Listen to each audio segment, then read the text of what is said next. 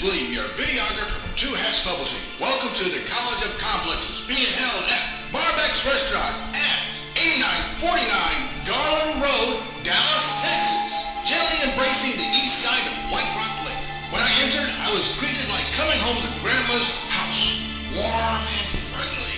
When visiting the Barbeck's Restaurant, tell them you want your reservations for the next College Complex class.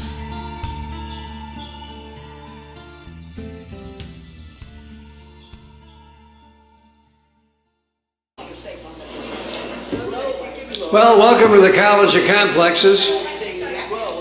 This is our 246th meeting since we started. We started in February of 2009. We put a different speaker on every week, a different subject. We require a speaker to take a position on an issue or express a point of view. They have to be for or against something. We don't care what it is. We give them an hour to make a presentation. If any speaker if he goes over an hour, we cut him off. And if anybody interrupts the speaker, we remind the interrupter that we only listen to one fool at a time. That's one of our rules. And then we have questions and answers, not speeches. Then we have remarks, rebuttals. Everybody in the audience that wants to gets 5 minutes at the podium to respond to what the speaker said, for or against. And our speaker gets the last word, gets a comment, and a comment to close the meeting. That's how it works. We don't pay our speakers. We give them a free dinner with our compliments. That's one of our rules also. Anyway, we have, before we introduce our speaker, though, are there any announcements? Now is the time for announcements. Anybody has any announcements? Do you have an announcement? Come up here and make your announcement. Yes. We want to see you. Come on up here.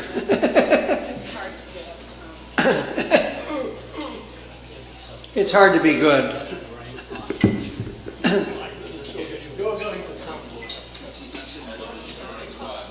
Tomorrow, Sunday at 2 o'clock, Kyle Warren Park is having a humongous celebration. Southwest Airlines is celebrating the end of the Wright Amendment, and there's going to be great Texas-type bands all afternoon. It should be wonderful, and it's free. Ta-da! Ta-da! Non-political. Oh, hey!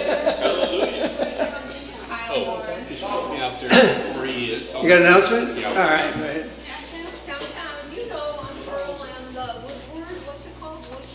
Woodall Rogers Freeway. It's that 2 or 3 block long bridge over they put over the underground freeway, which turned out to be very nice, making a wonderful park out of it. So if you have a chance to go, it would be nice. We're glad you all made it out tonight, and I'll just give my little 2-minute dissertation this evening. We love being here at Barbeck's. It's just the right size room, and it's cozy. We're not sitting out in the middle of a big giant cave somewhere, and so we've come to like it. People enjoy it and have a good menu. The people here at Barbeck's are very kind to us. They don't charge the group a meeting room charge, which is harder and harder to find in the restaurants in Dallas, and we appreciate that. What we do promise them we will do is we will all buy some food and feed the kitchen. And our server takes care of all of us at once, and she does a magnificent job of doing that. I'm going to talk about that.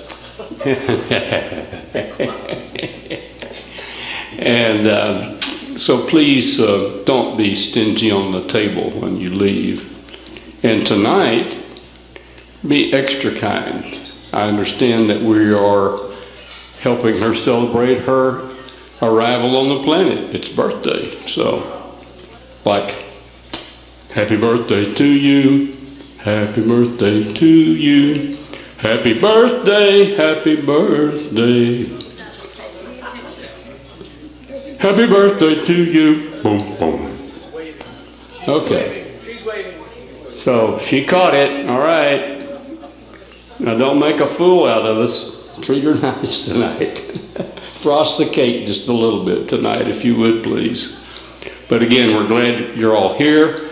We have Jim Love tonight speaking to us, who we always enjoy. He'll always spike our thinking and give us something good to chew on and ask about and talk about. So join the group and participate and have a good night tonight. Thanks. Tom, it's all yours.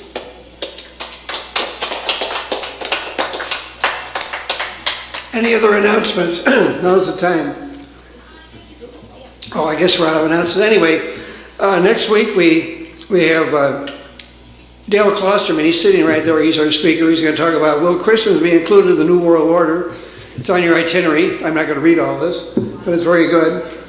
So he'll be here next week telling us about that. So, in the following week, October 25th, we have Susan Carpenter who's going to talk about can America, choking on food, excuse me. Can America withstand more so-called free trade agreements? That ought to be interesting. So, we have a different speaker every week. They're different subject. They have to be for or against something, I don't care what it is. So, remember that. Anyway, our speaker tonight is Jim Love. He's going to talk about populism, the good, the bad, and ugly. He's worked as an engineer and an educator with publications in both fields and holds both a BS and an MS in physics from the University of Texas. He's going to discuss how populism is back thanks to disgust with elected leadership. He will examine the detailed causes of the populist uprising, including the Tea Party. Will designate between the good, the bad, and ugly. Jim will also speculate as to how populist anger could drive the 2016 presidential elections. So without further ado, please give a very, very warm welcome to Jim Love.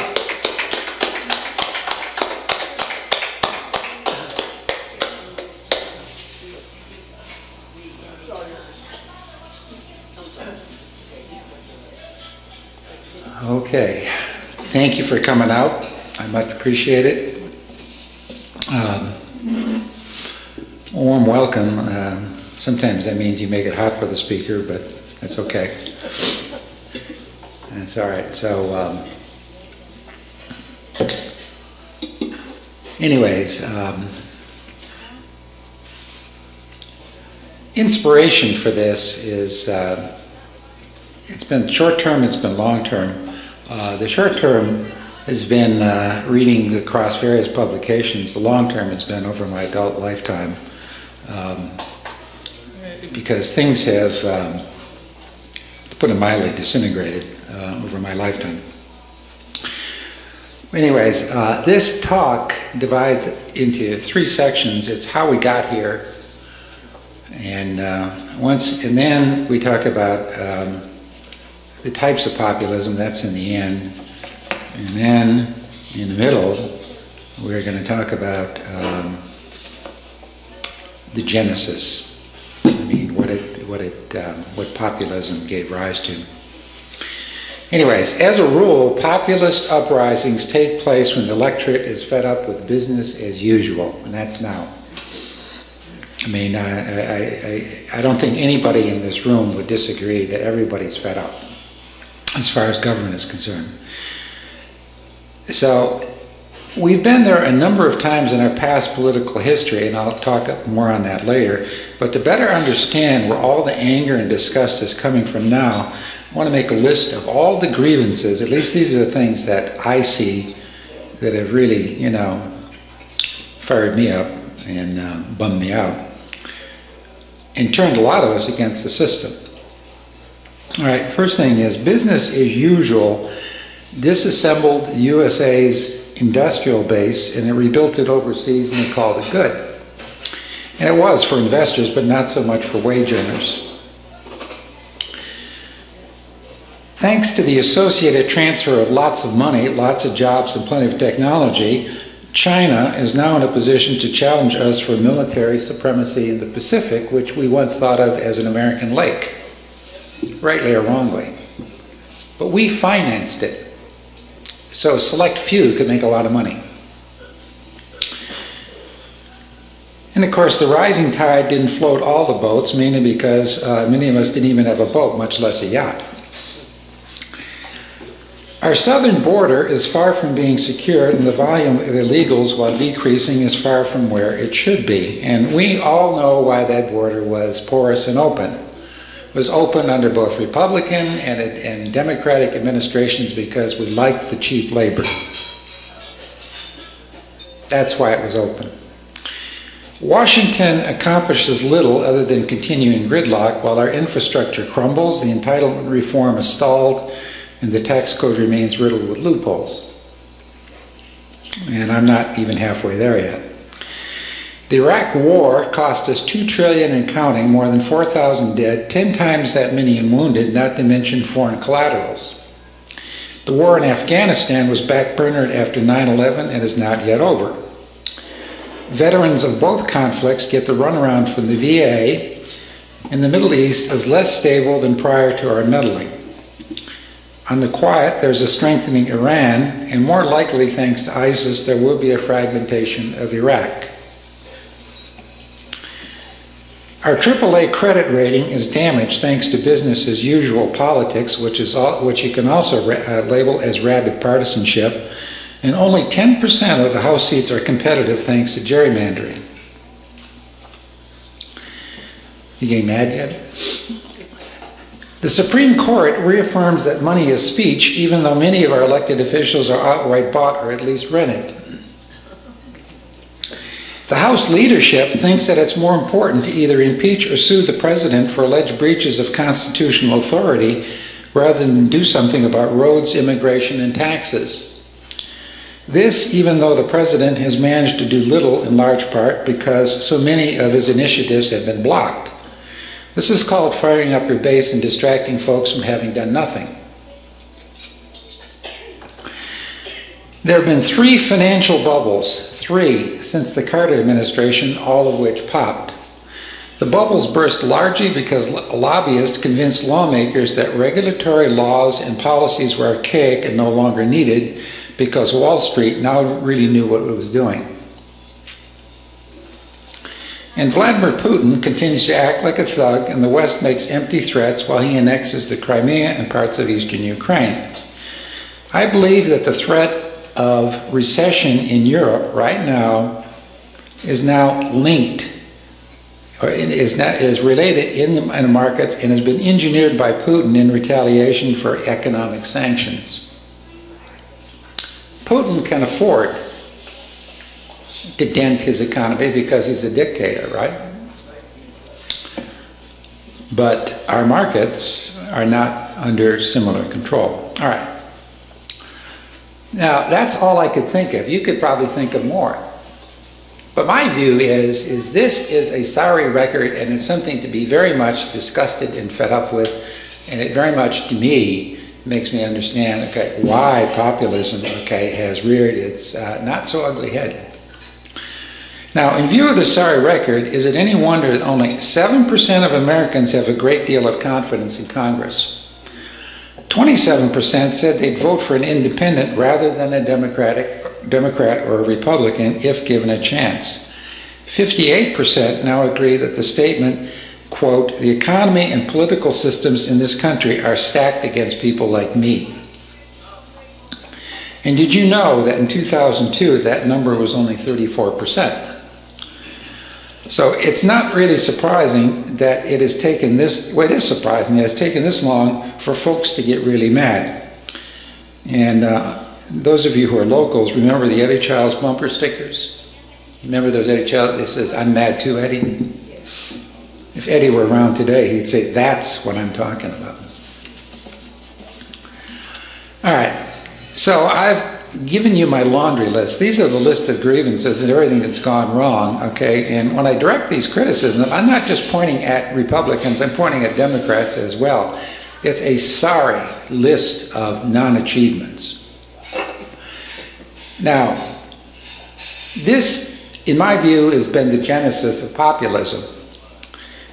And let's start with, after World War II, the rest of the world, of course, is caught up and the manufacturing base was rebuilt, but usually with our money. In Japan and Germany, you can think of Marshall Plans or the equivalent, and with China, you can certainly think of our money. And as the jobs went away and unions were powerless to do anything about it, because remember, they were emasculated, fear mounted and so did resentment. Those are the seeds of populism.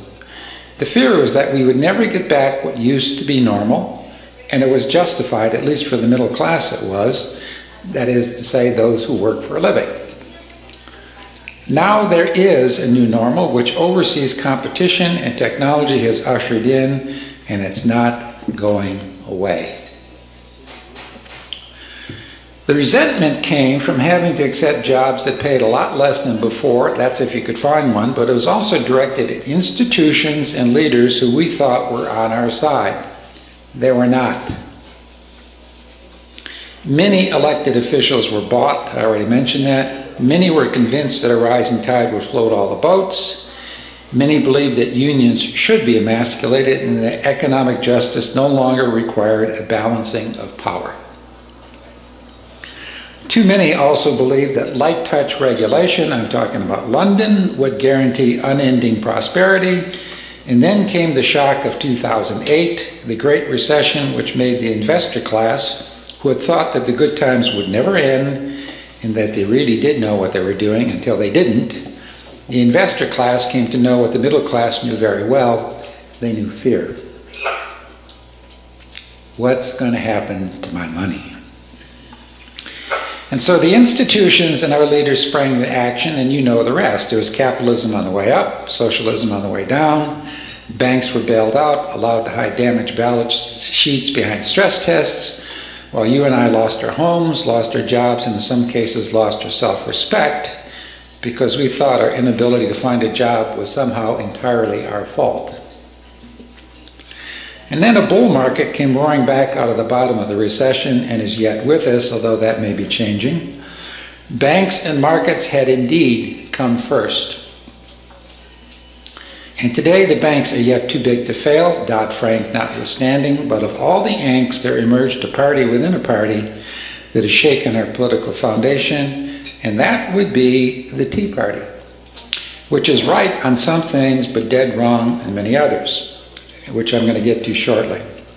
But make no mistake, the Tea Party is a populist movement.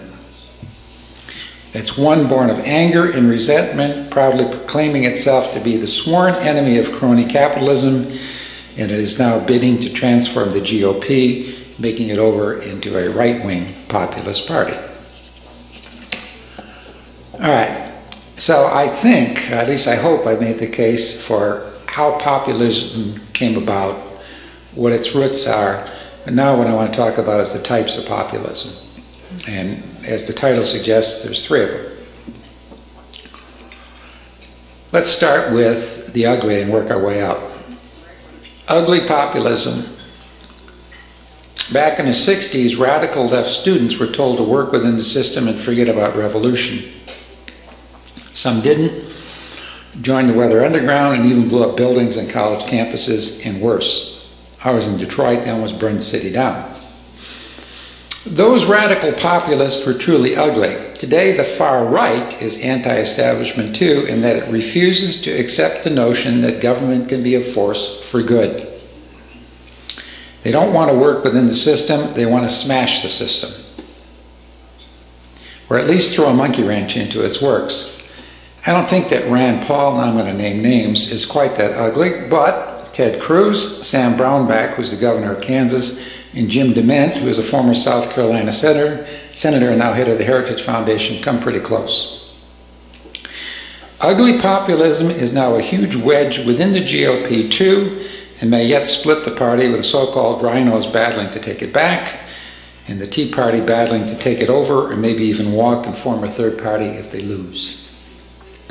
To show just how extreme these guys are, consider that a group of 104 elected Republican officials in Kansas recently bolted their party to endorse the Democratic challenger to Brownback, who is a sitting Republican governor.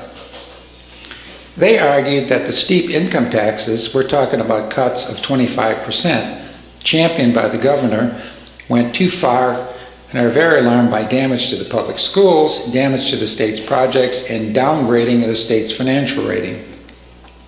And this is just one of many wedge issues within the GOP, as there's also the Import-Export Bank. Henseling has quite a bit to do with that. Federal funding of roads, immigration reform, and jobs for the middle class that continue to divide the GOP. All right, now I'm going to move on to bad populism. It's like ugly populism because the belief is that the government is the problem and compromise is a dirty word. They're wrong on both counts, which is what makes them bad. Government is not always a problem, and compromise is the sine qua non of politics. You do not always get your way. And the other side is not entirely wrong, that is to say the left, much less socialistic. As a matter of fact, the other side, which is the left or the center, is not the enemy either. The other side is a stakeholder in this country, and this is what has been forgotten about on the side of the right. I'm not. 2 weeks ago, I challenged our speaker, Ray, on this. And I insist, we are not enemies and we shouldn't be enemies, but this type of thinking that says that, well, if you disagree with me, you must be an enemy, it's killing us. Moreover, what makes many Tea Party stalwarts bad populists is their failure to understand the nature of politics. And this I would underline and put big stars next to it. Compromise is essential because it's preferable to paralysis or open warfare. Those are your choices. Your choices are, I know you've got your ideology. I got my ideology. I happen to be a pragmatist, and I denounce ideologues on both sides. But still and all, at some point, no matter what your ideology is, at some point you're going to have to budge. You're going to find that your principle is not going to work in a given situation, right? And at that point, in order to get something done, you may have to trample upon your most cherished principle. Oh no, argues ideologues on the right and the left. My principles are sacred and inviolate, and I'm never going to budge. And here we are. Anyways, the other side is not the enemy. As I already said, it's a stakeholder. Moreover, what makes many Tea Party stalwarts bad populists is their failure to understand nature. I already covered that. Now, this is Chuck Schumer speaking. It's the New York Democratic senator. The way he puts it, there's one thing that separates Democrats from Republicans is that the latter has become an anti-government party while the former has not. And I would put it this way. I don't want to hear about, oh, the government's too big, the government's too small. There's nothing in the Constitution that says it should be a specific size. The issue is not whether it's big or small. The issue is, does it work?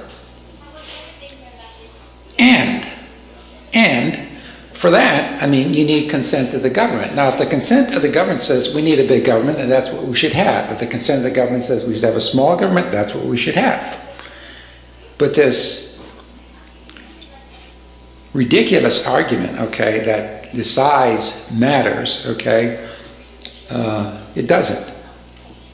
The issue is not the size, the issue is does it work.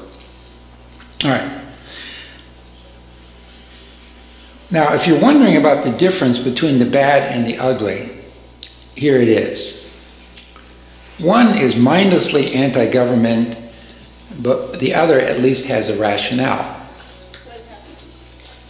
There's at least a rationale. I'm prepared to admit that some Tea Party arguments for smaller government make sense. Among these are a smaller overseas footprint, because I ask the same question that a lot of people on the right say, well, when is Europe going to start attending to the problems that they have in their backyard, and why should we always be the world's cop? They can dip into their treasure too, and they can spill their blood too. And if you listen to the people on the right who talk about the welfare chiselers, in particularly the people who manage to get disability pay from Social Security rather than finding a job, yeah, I'm with you. Let's throw those bums out and let's fix it. You know, if somebody illegitimately is qualifying for a benefit because they don't want to work, they should be taken off the rolls. But I'm still waiting for a reciprocal offer from the right. What are you going to compromise on? And don't tell me that compromise is betrayal and treason, because it's not. All right, and now let's move on to good populism. Above all, it doesn't seek to smash the system, nor starve it, nor drown it in a bathtub. It wants to make the system work. It wants to solve problems. And work for whom, you may ask? We, the people. Not the lobbyists, not the special interests, not we, the ideologues. Hence the cry to take it back is voiced by all sides at all times, such as these. And these times, of course, are times of maximum disgust, as I pointed out with the statistics that I listed at the very. Here's a hopeful sign. Business interests are now calling for things like continuation of the Export-Import Bank, tax reform, immigration reform, and rebuilding of the infrastructure. I would even agree with the business interests on Wall Street on the right who say we do need a lower corporate tax rate in order to be competitive overseas, because you got this huge inversion debate that's ongoing right now. And there's a certain truth to that, is that they ain't going to liberate that money and bring it back, okay, if they're going to be taxed at rates that are disadvantageous as compared to the rest of the world. However, there's an important caveat to that. Let's reform the tax code, let's lower your rates, but then whatever the rate is, that's what you're going to pay. I don't want to hear about any loopholes. Anyways, one hopeful sign is that business interests are becoming disenchanted with the hardline ideology on the right, and for some strange reason, they don't think that suing or impeaching the president is going to do much for their bottom line. All right, so what I've done so far is I think I've laid out the grievances, the things that have led to this mass disgust. And now it's manifesting itself as populism, and we got all these various brands of populism. And what I've tried to do is I've tried to separate them and to distinguish good populism from bad populism. So now let me sum it all up. In summary, we can say that populist anger is more than understandable.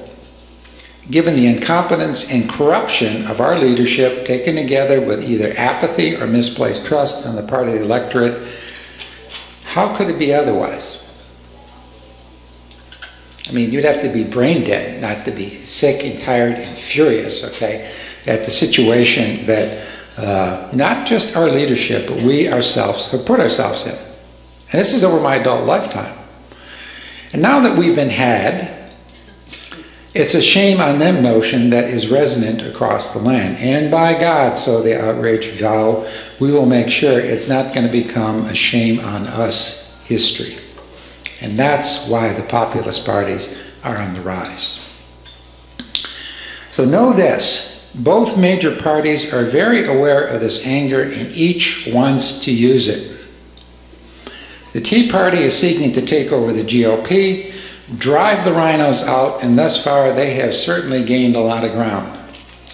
The Democrats, on their part, seek to be good populists by emphasizing how the middle class has been screwed and how government will play a lead role in righting that wrong.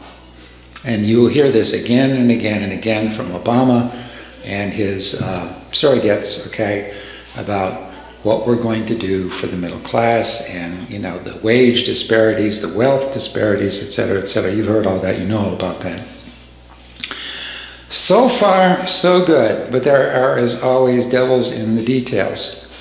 Within the GOP, there's the Tea Party versus establishment, and the winner's yet to be determined. Either way, there's going to be a fallout. If the establishment wins, the Tea Party may even yet form a third party or at least sit out the next election. Bad. No more Republican presidents for the foreseeable future. And should the Tea Party win, many business interests could go over to the Democrats with the same outcome for the GOP. as when Goldwater ran in '63, a smashing defeat. Kiss the presidency goodbye. Too many constituencies, not just business, think women, blacks, and Hispanics too, will vote against the wild-eyed crazies on the right. But the Democrats are not going to have smooth sailing either. Should Hillary win the nomination, especially if a Tea Party populist is running against her, she will have a hard time selling herself as the people's choice. At $150,000 per speech, she will be painted by the opposition as Wall Street's darling, with not much separating her from Mitt Romney when it comes to wealth putting out of touch with the common man. Hillary is many things, but she, within the last 30 years, has certainly never been dead broke. What's more, she has a dynastic name that populists in general do not like. So, let's fantasize and imagine what might happen in 2016. And this is pure speculation. I mean, you'll need that and $1 to get you a cup of coffee. Let's say the Tea Party wins control of the GOP and Rand Paul is its nominee for president. This is just speculation. What's more, polling and focus groups show that populist anger trumps everything, as the economy is no longer as sick as it once was. Let's say Hillary stumbles in the primaries, challenged by Elizabeth Warren, who arrives at the Democratic convention with an impressive string of wins and controls an even more impressive number of delegates. After many ballots, she is awarded the nomination because A, she's a true populist, and B, she'll get the women's vote anyways. Improbable? Yes. Likely? No. But stranger things have happened in American politics. Richard Nixon was a national joke after having lost the California's governor race in the early 60s, but populist anger in the Deep South, think the Civil Rights Act and George Wallace, okay, and a badly split Democratic Party because of Vietnam and the disastrous Chicago Convention made him the president. How improbable was that? Reagan was dismissed as a has-been actor and supported Nixon all through Watergate. Very popular president. For that matter, how improbable were Obama's chances back in 2007? He made it in large part because of the Iraq War disaster and the onset of the Great Recession. America overcame its prejudices and anti-intellectualism, and America is anti-intellectual, electing a geeky president because we figured that we needed someone really smart at the helm to fix things, and you know the rest. Anyways, my closing sentence for all this is stay tuned and fasten your seatbelts because populism is back.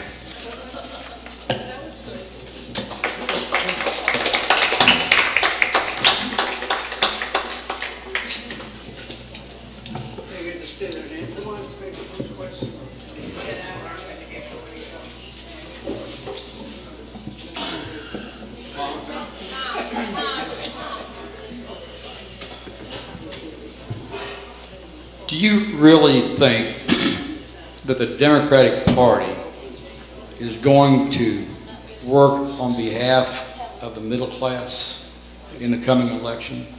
I don't think they will. They haven't been. They're not addressing any of the real issues that are the root causes.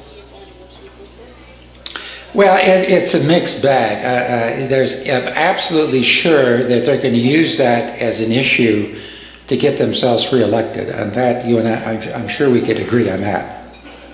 But whether or not they will truly work to do the things that I think should be done to undo all the damage, I think it's very much of a mixed bag. Again, it has to do with all the money that's in politics and who's bought whom. You know, the answer is guys like Bernie Sanders who have less PAC money behind them, you know, probably can afford, okay, to be more populist in their outlook, okay. Hillary can't. I mean, it's a downer, I know, but that's the way it is. Jim, I lived in Chicago when Detroit was burning in the 60s. I lived in Chicago when Detroit was burning in the 60s. I don't think it was the weathermen. Is that what you were saying? Or was it Martin Luther King and the riots that caused Detroit to burn? Well, yeah, you're really trying to get me in trouble here. Well, you said it was the weathermen in the 60s. No. Well, I mean, there were all sorts of diverse elements, okay, revolutionaries, okay, yes, who felt like the system had to be overthrown, right? And I can tell you, there were many people at the time, I wasn't one of them, but there were many people at the time who thought that the revolution was at hand. They absolutely. And it had nothing to do with Martin Luther King's assassination when Detroit burned. I was there. Yeah, it did. But well, here's the deal. Martin Luther King comes along and he preaches nonviolence, right? But then here come the Panthers, and here comes Malcolm X, right? And so now there's this split, okay, within the black movement, okay, and there was a sizable element of them, whether you want to call them revolutionaries or not, they were armed, okay, and they were out to kill. And they thought the revolution was at hand, right? And they thought, some, not all, but some, but they thought that the pathway to a new and improved society was a race war. Well, I don't agree with you, but that's your opinion. I'm not saying that I agree with them, but I'm saying that this was the thinking in many quarters. Yeah, John. Yeah, I have several questions. One, do you agree that the populist movement seems to be an appeal to base emotions? Well, let me answer that. It depends on who you're talking to. If you watch the investment programs like CNBC, like I do religiously every day, populism is a dirty word.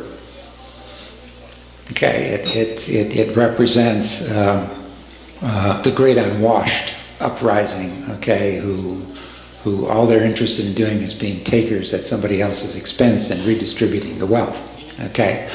I certainly don't mean that. I mean, but it means a lot of things to a lot of people. What it means to me is that occasionally, from time to time in the history of this country, people have become fed up with business as usual, and they put together populist party, like fighting Bob La Follette out of Wisconsin, okay, who, by the way, was a Republican. I mean, and a progressive, and even Teddy Roosevelt, you could argue, was on the populist progressive side. These look to me to be like good populists. They could see the abuses of power and wealth, okay, and let's be honest about it. I mean, people should not shrink at using the word redistribution.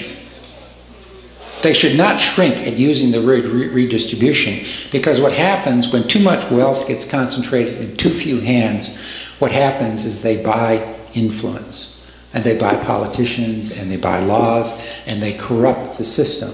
And the way you curb that, okay, is by taxing the hell out of them.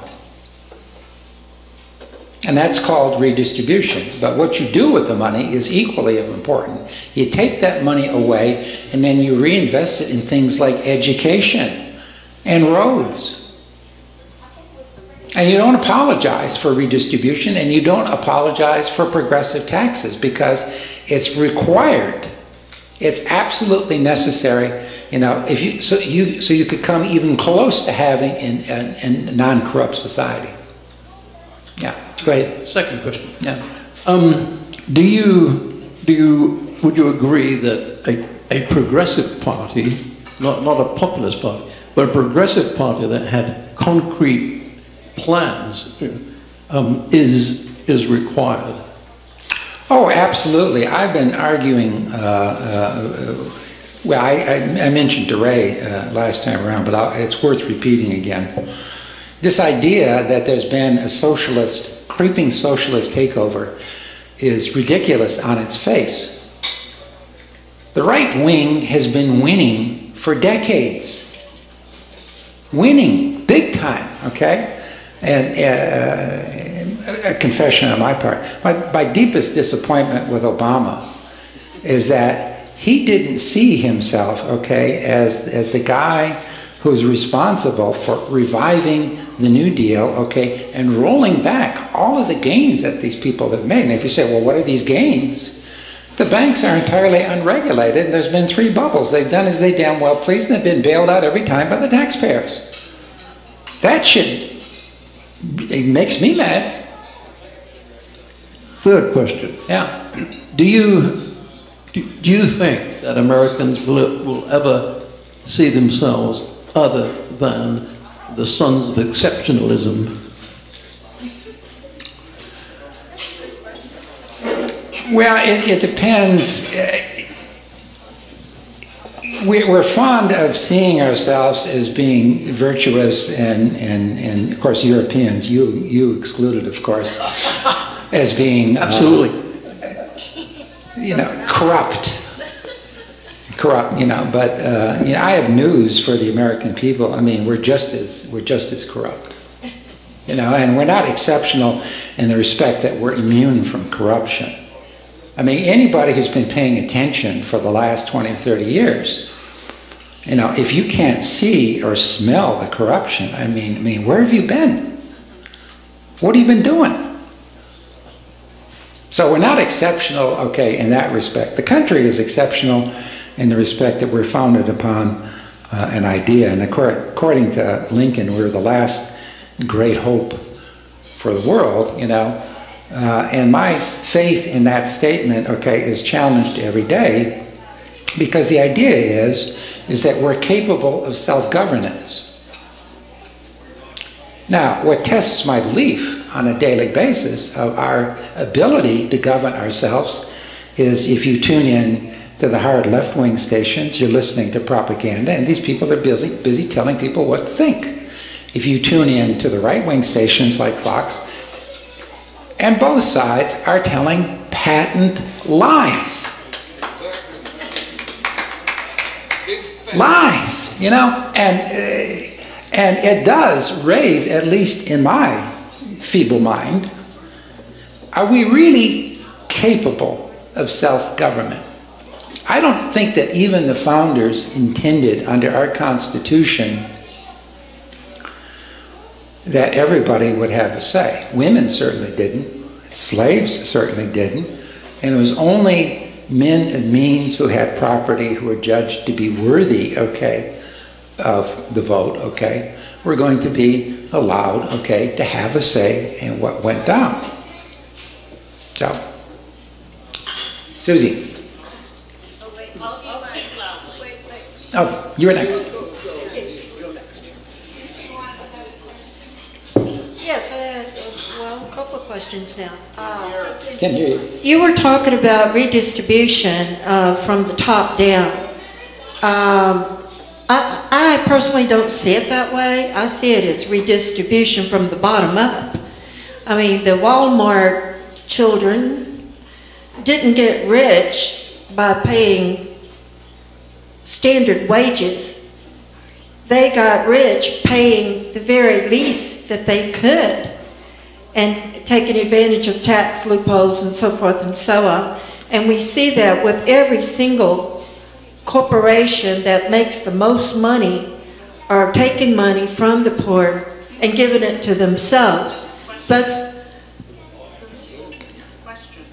the question was exactly how are you defining redistribution? And my answer is, it's wrong. Yes, I'm sorry?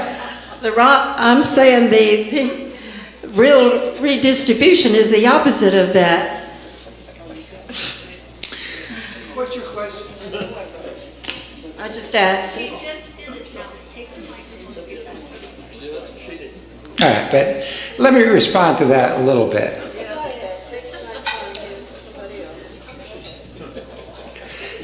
The point about redistribution is not to redistribute for the sake of redistribution, to punish the wealthy for having done well.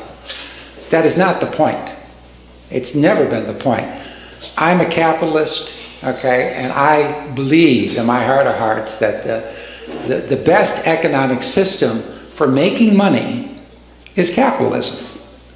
And the reason you think of it as an engine, and you can think of human nature, in particular greed, as the fuel. I mean, that's the way it works, okay? But here's the problem. It's not so much the redistribution as what you do with the redistribution. And here's what my main concern is. If you're going to tax folks to prevent them from corrupting the political system so that they can become even wealthy, I mean, you still need to do something with that money. In my view of what you need to do with the money is you need to invest it in training and education, okay, for those who are worthy of it, right? Those who are poor, who want to become members of the middle class, or those who want to strengthen their position in the middle class. Now, there is no reason in the Constitution I can find for doing this, but there's a sound, practical, common sense reason for doing it. Presently, I don't think anybody in this room will disagree that people have lost faith in this system. Anybody disagree with that? Lost faith in the system. Now, if you want people to have faith in the system, what you have to do, okay, is you have to make good, okay, on a promise that if you work hard and play by the rules, okay, you will, if not prosper, okay, at least you have a chance to move up, get ahead, and prosper. And to the extent that that can happen, and to the extent that people believe in it, okay, then we got something good going. To the extent that it's not happening, and people say, well, the hell with them, that's their problem, okay, I got mine, okay, we all have a problem. So, I do not base my call for redistribution on the basis of punishing the rich. I do it on the basis of let's use the money to create a society that's worth living in for everybody. Susie. How long have you been a college professor? Oh, I taught maybe 10 years, but it was math, it wasn't this. Okay, so over the 10 years that you taught, one of the things, the reason I ask this question is, one of the things you mentioned is we have to be able to think critically, right?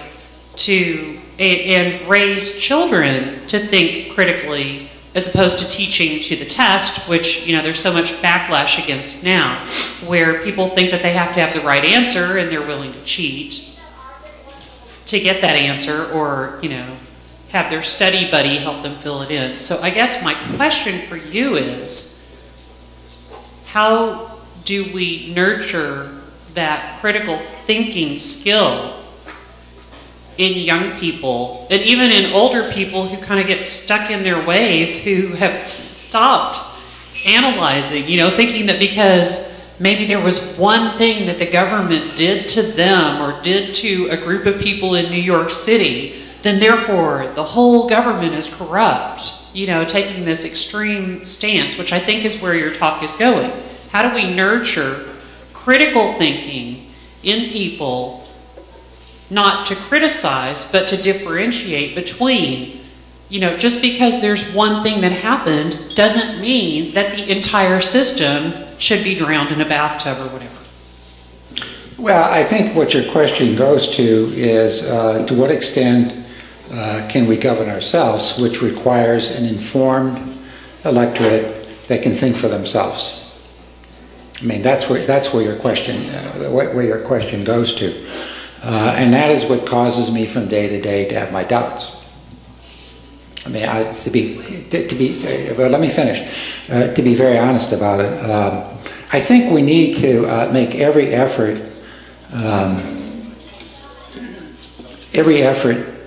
to raise the consciousness, I guess is the psychobabble term, you know, but and to teach people, you know, how to think, but at the same time, I mean, I taught physics, for example, and the one thing that became very clear to me is that some people have it and some people don't.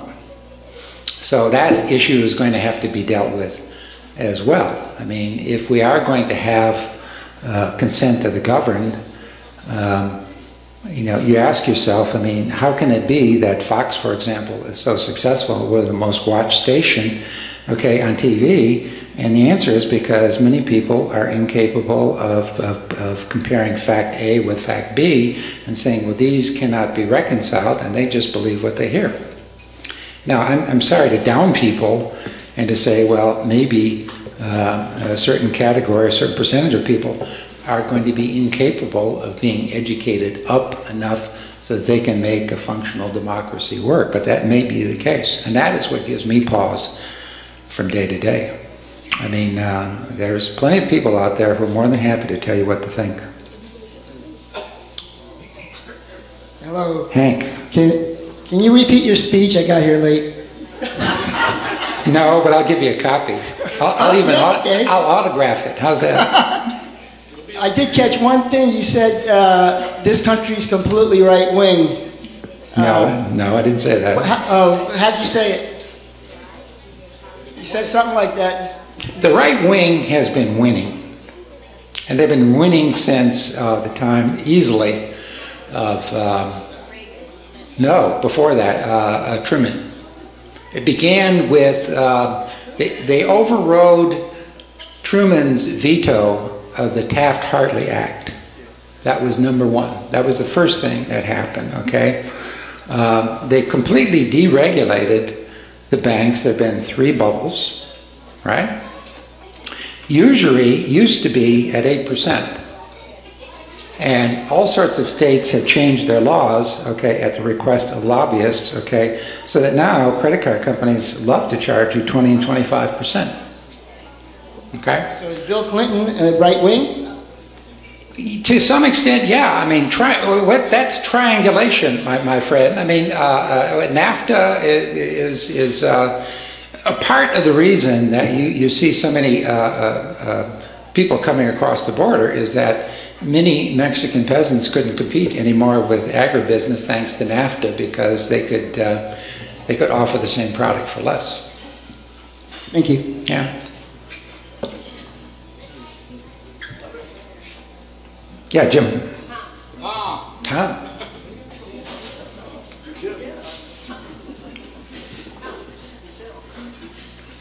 Do you think, well, let me give you 2 examples before I ask this question. It's a fact that if you took all the household wealth and divided it by 316 million people, it would equal 213,000 each. Or you took the total household income and divided by 316 million people, 43,000 each. Don't you think it'd be a good idea for progressives to use those kind of facts when they're making their pitches? Because they're not. Well, the answer to that question is it worked for Huey Long. But the problem is that the United States is not Louisiana in 1935. So you'd have to be careful with that. Again, I want to come back to this idea of redistribution. It's not for the purpose of punishing the rich. It's for the purpose, okay, of A, preventing them from corrupting the political system any more than they already have. That's number one. And number two, you take the money that you get and what do you use it for? You use it to put programs in effect to keep people believing in the country. Education, training, okay? I mean, you want to have people running around saying that I believe, okay, that this country believes in me and I'm going to be loyal to it and I'm not going to try to burn the city to the ground like they tried to in Detroit, where I lived, and they don't want to overthrow the government because they think and have reason to believe that the government is on their side. At best these days, people believe that the government is indifferent, and many people believe that the government is actively working against them. How can you believe that the government is on your side Well, we entirely dismantled the industrial base and rebuilt it in China, okay? And then we're going to have maybe a Pacific War with the Chinese, and then guess whose children will be asked to fight in that war, okay, against an enemy that was made strong, okay, while a few people became rich when they rebuilt this industrial base and re-exported products to the United States because they could sell them here cheaper.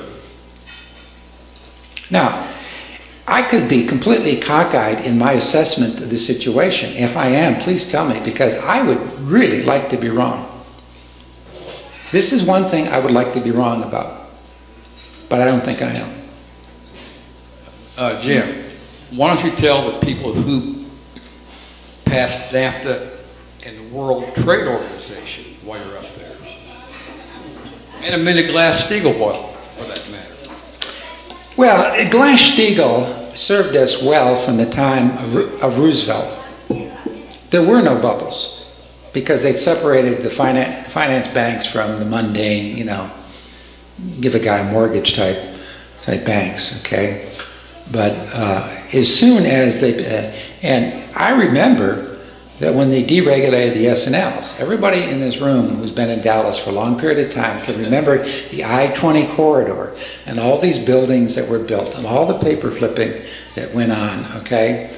And it was, the name of the game was you get an appraisal higher than the one that preceded it and sell the paper to somebody else, and he'll get an appraisal higher than before and he'll sell the paper to somebody else, and everybody except the last person stuck holding the paper is going to be happy and everybody else is going to make a lot of money.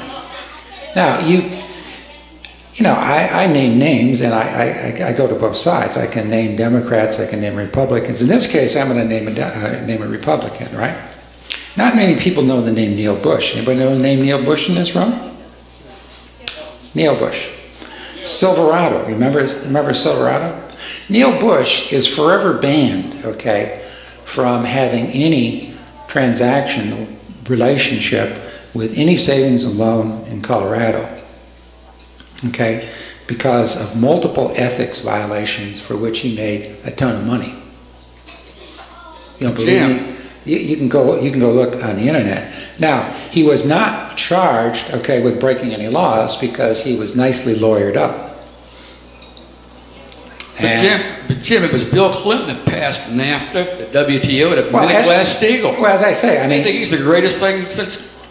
Well, as I say, I do not immunize Democrats from criticism. They're corruptible too. It depends on which one you're talking about.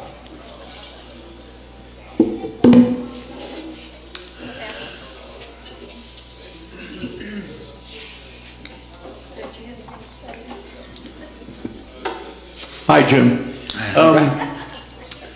Robert Skidelsky, who's a biographer of Keynes, book I recommend, has said that the Western world will not wake up and the population change and understand it unless there's another two huge financial crashes. What do you think? Well, I hope not, but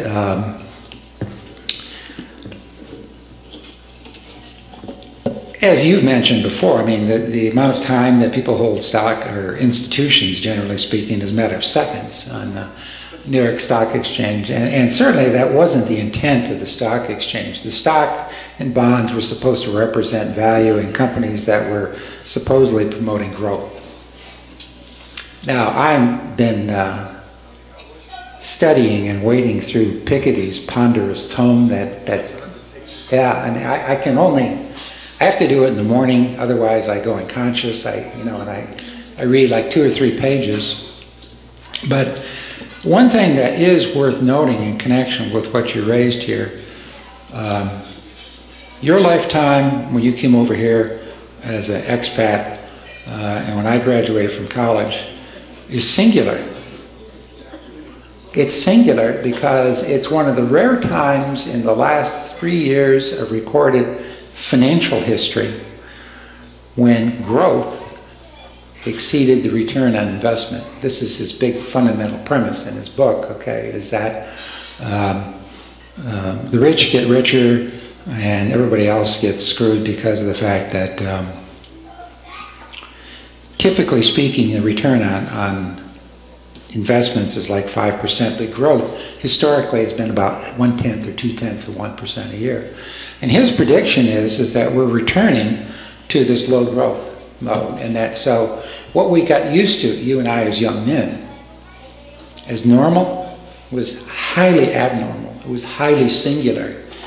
It's only happened one, and it only happens in the wake of huge disasters like World War II, World War I, when huge dents, okay, are made, okay, in wealth, investment wealth. But again, this is another thing that gives me, I keep calling for a representative functioning democracy and consent to the government. And then there's another voice inside my head that says, but is it possible? And then I keep saying, well, we need to get back to normal, right? Which is what I got used to when there was plenty of jobs and lots of money to be made, okay, even if you're a non-degree. But I'm thinking 60s, 70s, and maybe even into the 80s, right? But what if that was abnormal? Getting back to, and maybe what I'm saying to myself is, I would like to get back to abnormal. Right. And if you want to know more about my abnormalities, just talk to Mary. She's right over there. Yeah, she'll let you know. Jim, over here. Yeah. You know, outside of the balance of trade, did you say that we had much of a hand in China's emergence as such a world power? Oh yeah, yeah. I mean, they make tons of money with which they're building a navy, they're building an air force, they're building an army, and they're stealing as much technology as they can. They've transferred as much technology as they possibly can. Okay, and we jump-started them. There's no question about that. We absolutely did jump. It's as if we had a Marshall Plan designed to make China into our Pacific rival. Susie. This question follows up on Dale's question.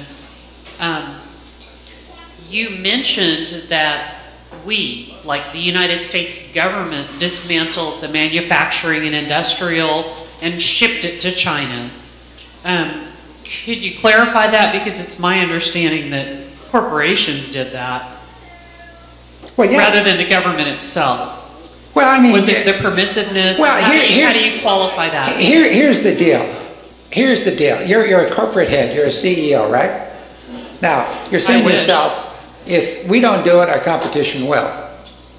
Because you could get labor at like 50 cents an hour there versus $10 an hour here because of union.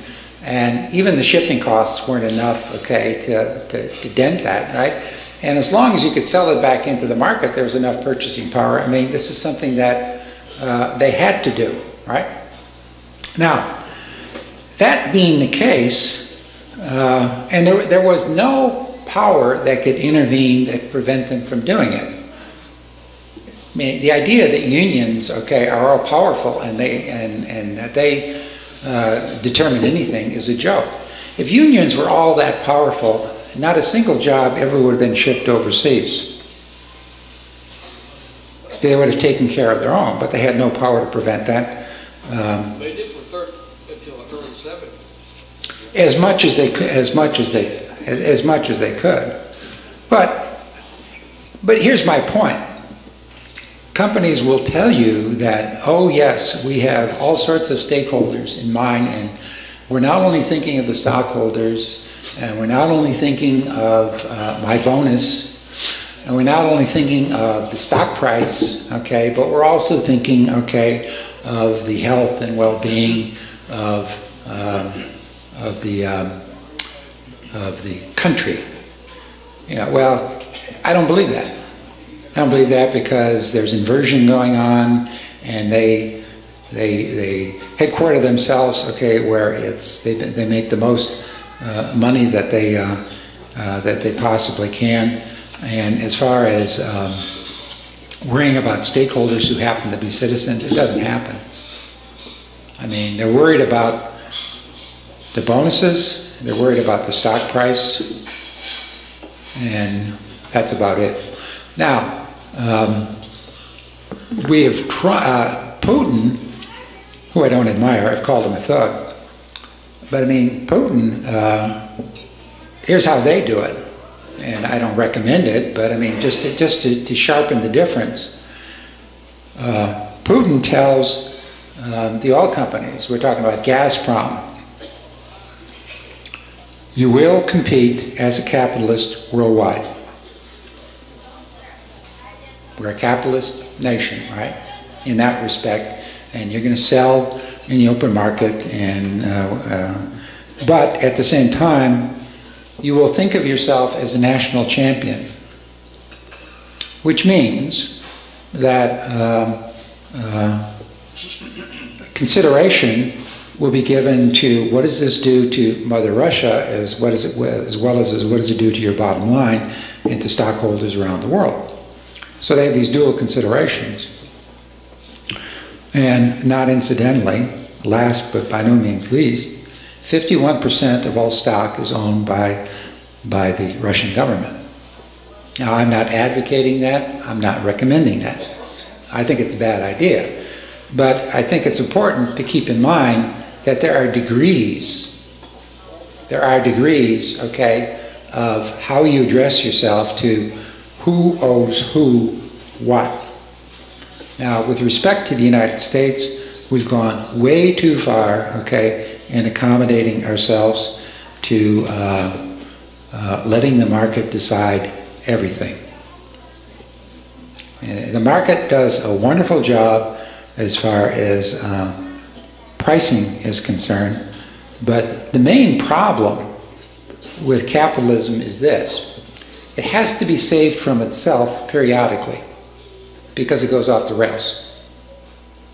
I mean, there's no question about that. And capitalism is wonderful at making money. But there is no formula within capitalism, okay, that everyone can agree on that tells how you should allocate the profits. How much do investors get? How much do workers get? There is no such thing. Now, this is where redistribution comes in. The mechanism by which money is redistributed is always political. Hence, the minimum wage laws. Hence, recognition of unions. Hence, the NLRB. Now, pure capitalists don't like that because they think the market should decide everything. I don't. And the reason I think the market should not decide everything is when they do, not only does capitalism collapse, but the country collapses. Because nobody believes in it anymore, and nobody believes in it anymore, they won't fight for it. Which is exactly what happened to the Roman Empire. Exactly what happened. So, here we are. Jim. Yes, sir. I'm over here. Thank you for your presentation. It's very good. Given the fact that history shows that our founding fathers were brilliant, and they gave a system to the world that brought a people that were pretty much in disarray with a lot of diverse interests into the most powerful nation on earth and the most prosperous nation on earth for a period of time. What is the primary responsibility of the United States government, and what is the primary responsibility of its people? Well, the primary responsibility of the government is, of course, to keep us safe. You know, all Republicans and Democrats will agree on that. National security is certainly the number one thing. Now, how you do that, if you're talking about enemies from without, enemies from within, whether you're talking about economic security, it gets complicated in a big fat hurry. As far as the founding fathers and the Constitution is concerned, I'm not a strict constructionist, and I'm not an originalist. As far as human rights are concerned, I certainly believe with the idea that rights are God-given and no government can confer them or take them away. I mean, on that, I'm inflexible and I agree with the Founding Fathers. But the Constitution, unfortunately, was written in a period remote from ours, and the Founding Fathers couldn't envision everything you had to deal with. And I know the Second Amendment, what its concern was that being able to raise a militia, okay, and keep and bear arms, okay, so that you could put up a fight in case, say, a militia from a neighboring state or a foreign country came. But I mean, these days, I find it hard to believe that the Founding Fathers wanted to preserve an absolute right to have guns so that people could shoot up kindergartens and kill dozens of kids. So the view, my view is this, is that the Constitution is a living document and it constantly has to be reinterpreted to meet the needs, okay, of promoting the general welfare. That's in the Constitution. That's what the government should be doing, is promoting the general welfare. And I would go so far as to say to Justice Scalia, if you have to misinterpret the Constitution to promote the general welfare, just go ahead and do it. Don't you think they should issue them KKK suits as Supreme Court justice or kangaroo out? Well, I mean,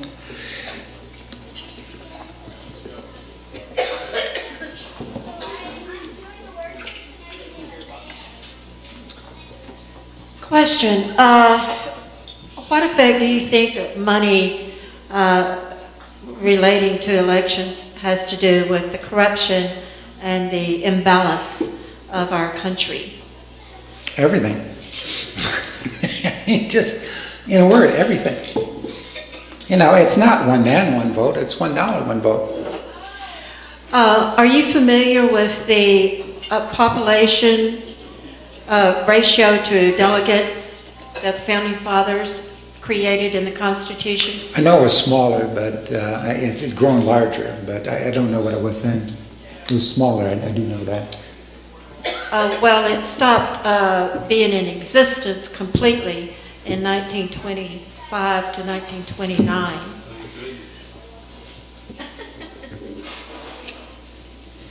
So what we have today, instead of what they had suggested, is 1 to 200,000 in the 1925 era to 1 to over 900,000 people today. What effect do you think that has with the money in politics and the corruption and the middle class not being represented in the government? Well, I don't think the numbers of people matter so much as the amount of money matters. I mean, the way it works, at least on the right, is if you get control of the legislature, you can redraw the districts and gerrymander and have a safe district, right? And once you do that... Only if it's regulated by the federal government, because gerrymandering is a partisan issue. No, that's a states' right issue. The federal government stays out of it. You win control of the state house. No, I'm saying we need to have it be a federally regulated, because the local people could not be trusted to do that correctly. Well, it's the other way around. Partisan. It's the other way around. What's happened is that enough money comes in to get as in Texas, to get a completely red, that is to say, right-wing House and Senate. Then you redraw the district, and if it stands up in court, yeah. But what's as I mentioned earlier, like 90% of the districts are now safe. So that's another issue that the right has won on. At the local level, under states' rights, they've gone in and they've gerrymandered districts, and they can say what they want and they can do what they want. because they know that they're safe. Well, it does need to change, but of course the problem is, how do you do that? It's not so easy. Yeah, John? Yeah, two questions, Jim. Do you think the American public believe that they currently have a capitalist system, or that they've ever had a capitalist system? Well, I'm going to answer it by not answering it, then I'll answer. But I don't think they believe we have a democratic system. You know, I mean, small d. You know, it doesn't certainly represent their interests. But as far as a capitalist system is concerned, yeah, I think they believe that we have a capitalist system, because when it comes to the bottom line and making money, that's going to be the top priority and concern. Hence the jobs going to China. You know, but that's odd when it's patently obvious that this country has self-sabotaged itself under this system, under this capitalist system. So how can you believe you have a capitalist system which has self-sabotaged the entire country? Well, I guess you'd have to define what you mean by a capitalist system. If you mean a system that you make investments and you have growth and you employ people, no, we don't. But if you have a system where people are free to speculate, okay, and move money around, okay, in that respect it is a capitalist system, but I would argue that it's a perversion of what it should be. Well, yes, you can't. I mean, a speculative system is not a capitalist system, because if you ever read Adam Smith, I mean, that's entirely, you know, contrary to what he said a capitalist system was. Yeah. And just parenthetically, I mean, all this quantitative easing that the Federal Reserve has been pumping out, the large part of it went into total speculation. It was nothing to do with a proper capitalist system. Oh, yeah. Yeah, I agree with that. I mean, that's why the stock market, you know, goes through all these gyrations. If they even catch a whiff, okay, of them either cutting off the bond buying, which they are going to do, or raising the rates, okay? Yeah, raising the rate. I mean, the thinking is there goes the spread. So basically speaking, would you agree that the average American doesn't understand what a capitalist system is? They don't understand the way the system as presently constituted works. I would agree with that.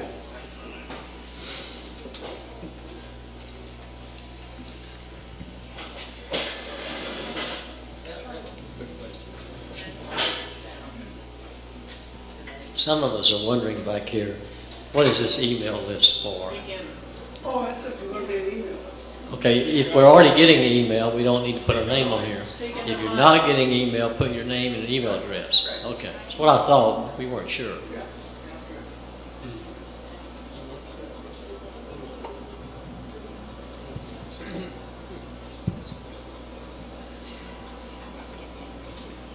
Listo, señor. Come on. Is this thing? Yeah, there it is. There it is. Okay.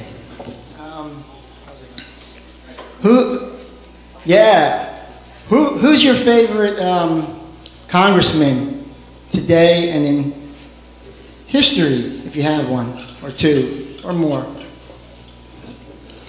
Today? That's best, yeah. I'd have to back into answering that question. The way I back into it is my biggest disappointment these days has been Obama, because he didn't see himself as the reviver of the New Deal. Given the 30, 40 years of my adult lifetime of how much ground has been gained, working with the enemy was not the way to go. The way to go was to go over the heads of everybody on the right and on the left, okay, who've been bought, and go to the American people and start rolling back some of the rollbacks on the New Deal. If you want to think, Martin Luther, there was the Reformation, but there was a counter-Reformation, right? And Obama needed to think of himself as leader of the counter-Reformation. We're going to get back to the true faith. And he didn't do that. That's been my biggest disappointment. So no congressman stand out to you at all? I like Bernie, the guy from Vermont. Is it Bernie Sanders? Yeah, I like him.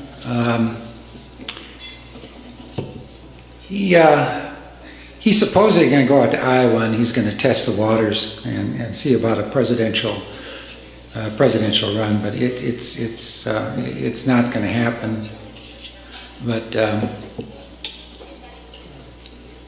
But yeah, I'd have to say that of all of them these days. But of course, he comes from a state where you can get away with that. You know, I mean, the influences there are much different than what they are. Let me ask more. You didn't answer anything. I got another question, more serious. Have you heard the term composite government in relation to the CAFR, Comprehensive Annual Financial Report? I've heard you mention the CAFR before, but you have to refresh my memory. Comprehensive Annual Financial Report. It seems to indicate that what they found, what they call composite government, not meaning just one entity like the federal government, but several things like states and even pension funds own the blue chip companies, GM, GE, Raytheon, Exxon.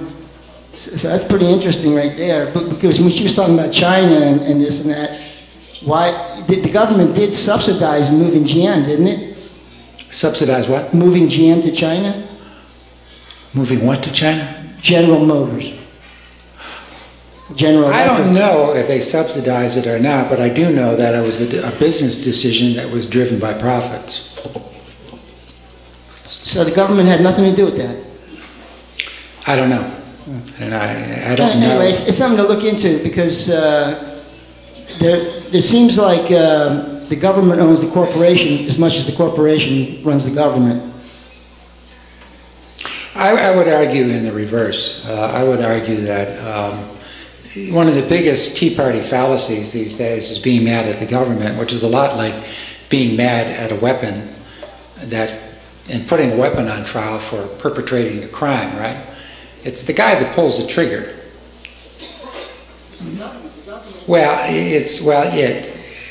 I don't think that the government are buying corporations. I think it's the other way around. They got the comprehensive financial report as the figures. Okay. Yeah. I think our government was founded on a principle of free enterprise, not capitalism. Capitalism is a subset of that activity, but when it takes over and becomes predominant, then what you have found is that greed and lust for power has taken over, and hence people in Congress are bought off to not enforce the antitrust laws, for instance, that kept free enterprise working. But free enterprise, for instance, the antitrust laws should have been applied to Walmart decades ago to break that company up, because look at all of the moms and pops businesses that are gone today. And those, many of them, were the backbone of our economy. And then we have the governments that we've had passing things like NAFTA and GATT, and they want this Trans-Pacific Partnership and the Atlantic Trade Partnership. This is to get rid of the middle class and put everything into the tone of capitalism for the very, very wealthy. I mean, if you take home a salary of $50,000 or $100,000 a year, and the boss of your company takes home a $20 to $100 million bonus, you're a slave. You're not in free enterprise. So what can we do to get back to free enterprise as opposed to either socialism or capitalism? Because we're not capable of handling those two, in my opinion. Well, a good start would be to break up the banks. I mean, they need to be too small. They're too big to fail. They're still too big to fail, so we need to do that. What you say, I find difficult to disagree with very much of it, because when I drive down Route 66 versus any interstate, I mean, you can see exactly what you're talking about. You see all these mom and pops that were once thriving along Route 66, We're talking about the eras of the 30s, 40s, on into the 50s. But now all you see is corporate logos when you drive down Interstate 30 or just about in any other place. Did they answer it, or is there something I left out? Yeah. It is my understanding that, at least I was told recently, that Karl Marx coined the term capitalism.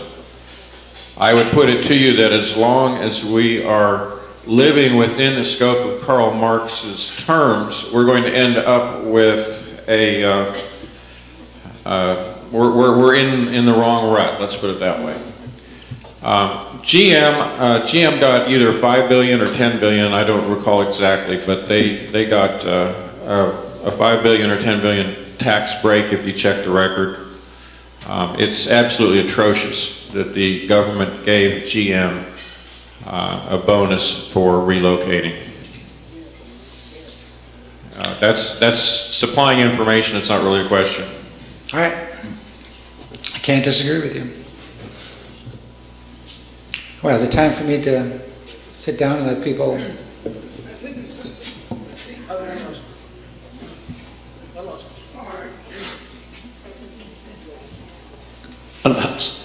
Jim, another question. You mentioned Elizabeth Warren. Mm-hmm. Question, what do you make of Elizabeth and what do you think her chances are? Well, I think her chances are slim, but then again, a lot of strange things happen in American politics, as you're well aware. I do know that she was down in West Virginia helping out a candidate, and she was, of course,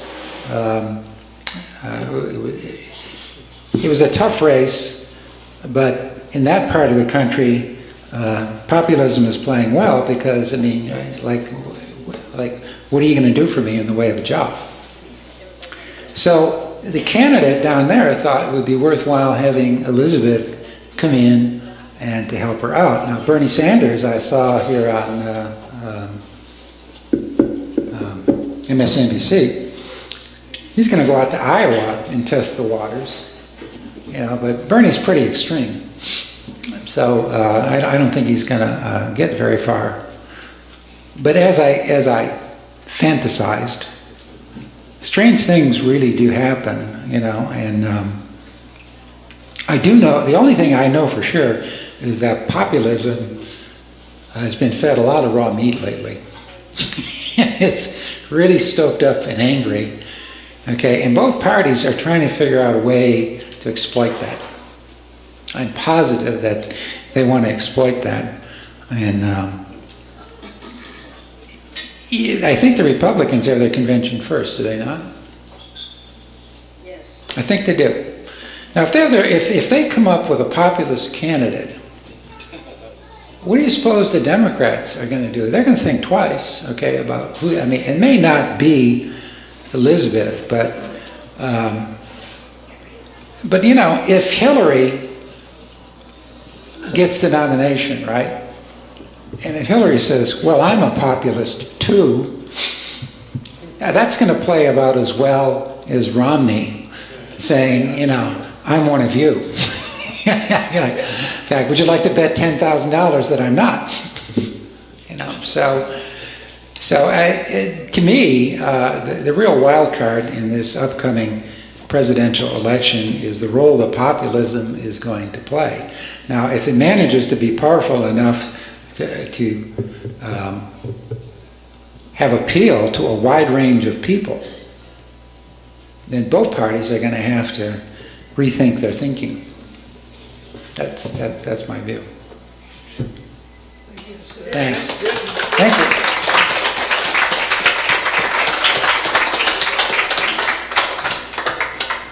Okay, now it's your turn to talk. Who wants to be first? There's got to be a first. I can't believe this. Don't have a first? I'll be first. I'll be first. All right.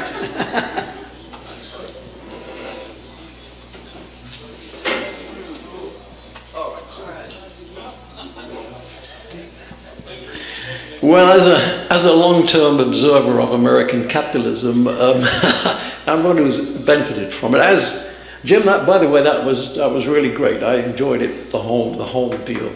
But you really, thanks very much. I think you expressed the views of many of us here, actually, and the frustrations. But what I will say is that I agree with you. What we've seen is this train wreck of this capitalism, which when I came and when we were young here, and it was just wonderful. In fact, my wife and I thought this is fantastic. It was so cheap, everybody was working. I mean, it just seemed to be going along so well. And I was not naive enough to think that this whole process would go along forever. I mean, I looked at who was running things, especially at Xerox, and their lack of intellect was, to me, surprising. A true lack of intellect. And if you follow what happened to Xerox, you'll understand why. Because Xerox should have been Microsoft and Apple rolled into one, because it invented all the things that made them good. And I saw it being frittered away. It was heartbreaking, but basically speaking, we don't admire and go for people with intellect, really, in this country. We seem to, like, oh, you're a geek, you can't be, blah, blah, blah. Well, but getting back to capitalism, really, when I saw, living in Europe in the 50s, we saw that American foreign policy and the expansion of American policy overseas was founded on sort of one principle, and that was, where is the nearest dictator that we can get near and bribe and grab assets in that country? For example, why didn't America, that always preaches about democracy, why didn't America go to India, for example, which is and was a democracy? Why did it choose to go to China? I think the answer is simple. It is a dictatorship, a totalitarian dictatorship. It was somebody they could cozy up to and get, negotiate with a single group, okay, and as you say, set up business there. And I think when you start to do this is not capitalism. I mean, and what you have operating, as I said before, this is not a capitalist system, it's a kleptocracy. A basic kleptocracy. And as such, and this system cannot survive. You can't run huge trade deficits, year in, decade out, but that's what America's done. One day the elastic band is going to break. One day,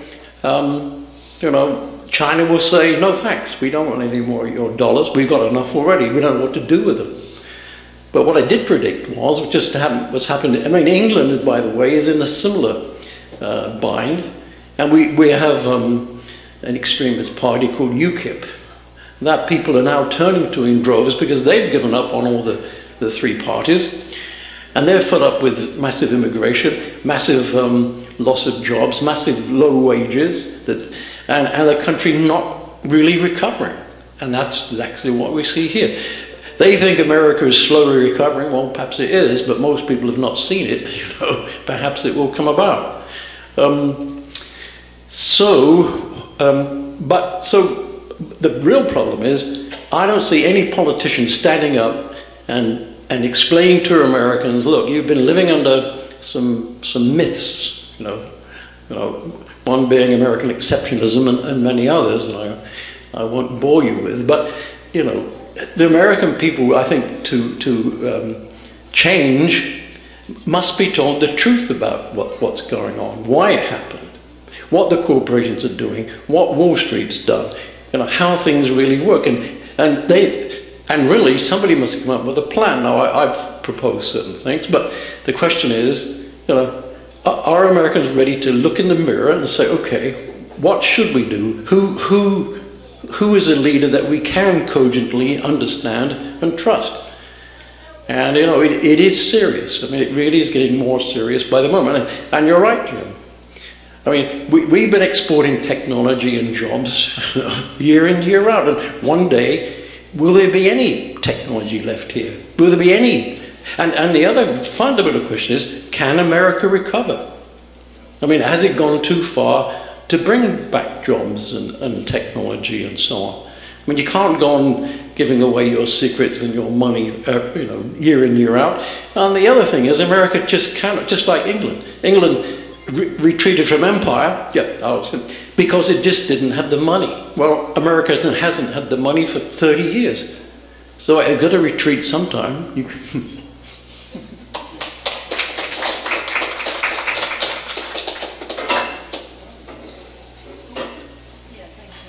Okay, who's next? Come on up here.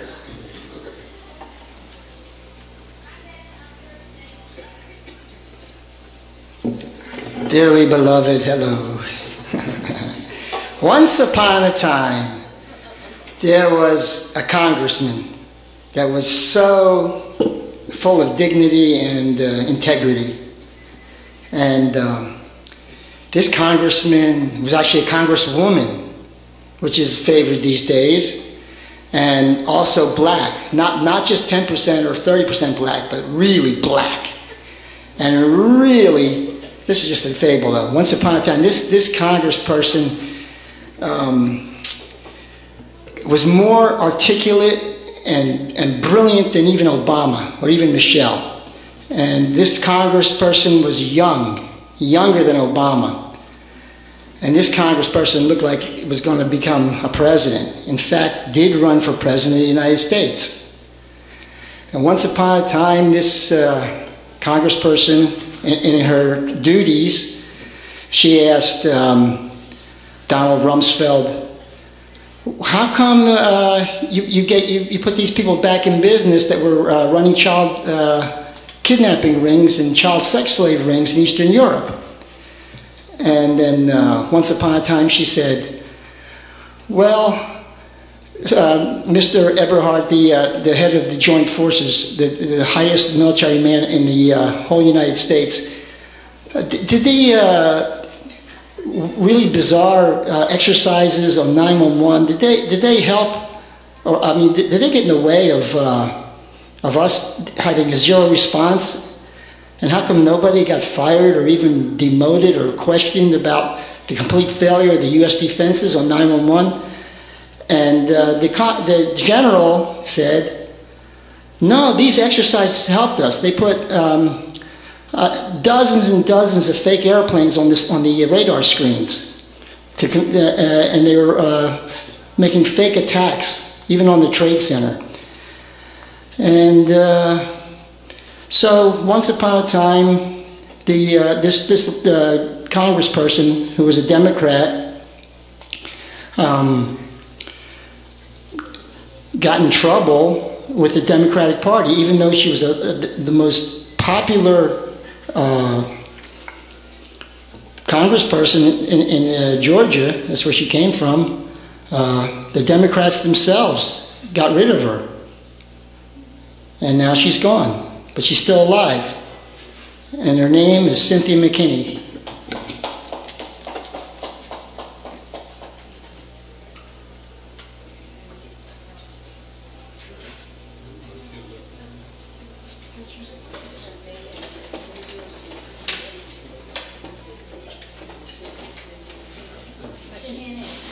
Yes, this country is a kleptocracy, and it has been for a very long time, and that is why any speaking about socialism or capitalism, the success or failure thereof, is somewhat of a moot point, because the country's being looted, and you can't support either system when you're being looted. And we've been seriously looted. I don't know how many people are aware of it. Wachovia was brought up on charges and convicted of laundering $387 billion of drug money. Wells Fargo took them over. I think the slap on the wrist, they were charged about $10 million fine. Nobody went to jail. The banks own aircraft that are used to bring drugs in. We have a very corrupt system here, and it's out of control. Some people I've talked to, interviewed, put it back to the 1947 national, what was that, 1947 National Security Act that created the Central Intelligence Agency. And they say that we'll never have our country back as long as that's not repealed. It's really hard to tell what steps in the process have been the greatest undermining. But we have a predatory class. That's really what we have. I have friends from the left who call it the radical capitalists. But what do the radical capitalists want? What are they doing? They're actually wanting a form of collectivism. They're wanting us socialized.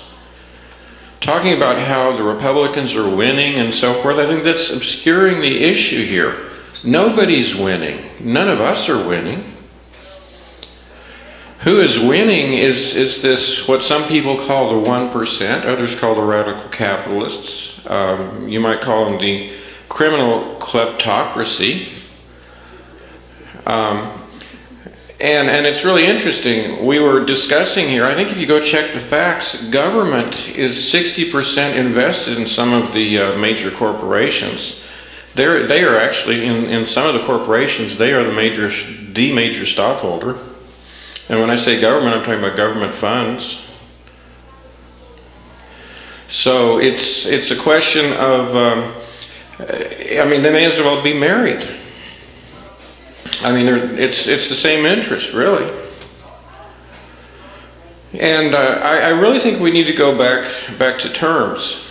I would highly recommend, it might be disturbing, but I would recommend seeing if you can still get in to see the third edition here of Atlas Shrugged, called Atlas Shrugged, Who is John Galt?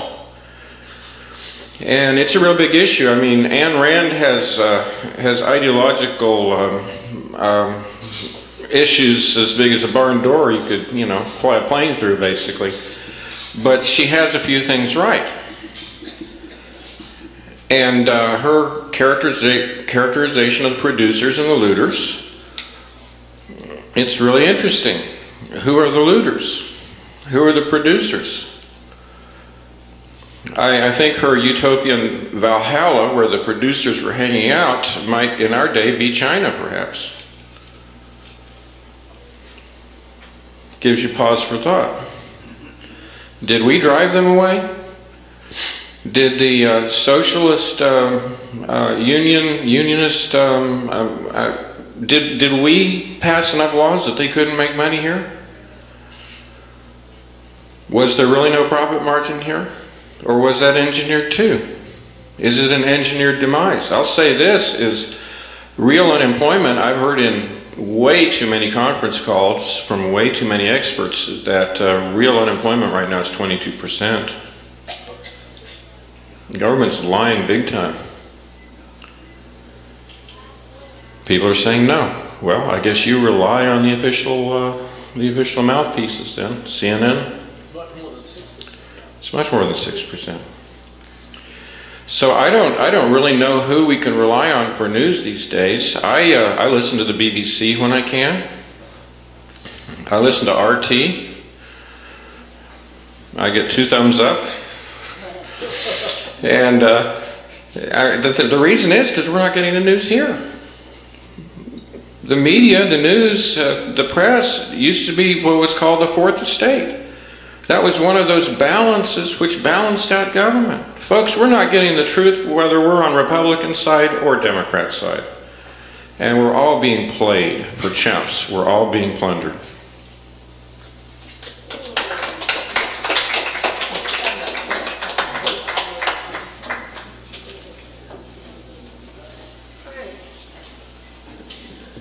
I brought a cheat sheet so I can remember what I'm thinking. It's a lot of doom and gloom, isn't it? Doom and gloom. Everything's going to fall apart and there's no future. I don't believe that. I don't believe that. I think the light is stronger than the darkness, and I believe that our founding fathers were brilliant. I believe they put together a winning formula to make this country strong and to last forever, as long as we stick to the plan that they created. However, we haven't stuck to the plan. That's the problem. That is the problem. Okay, what have we done wrong? Well, our founding fathers did not agree to just have the rich people make the vote. No, they wanted everyone to have the vote. They believed in equality.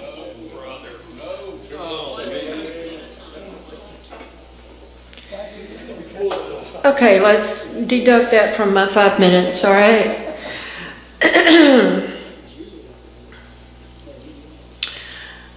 Of course, obviously, the citizens at that period of time did not include the slaves that were brought here by British ships and the Brits, okay?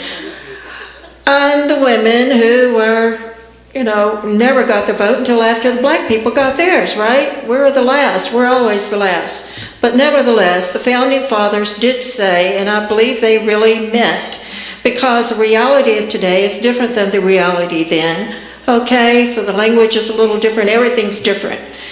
But the basics are the same. They wanted equality for everyone. That is what they wanted.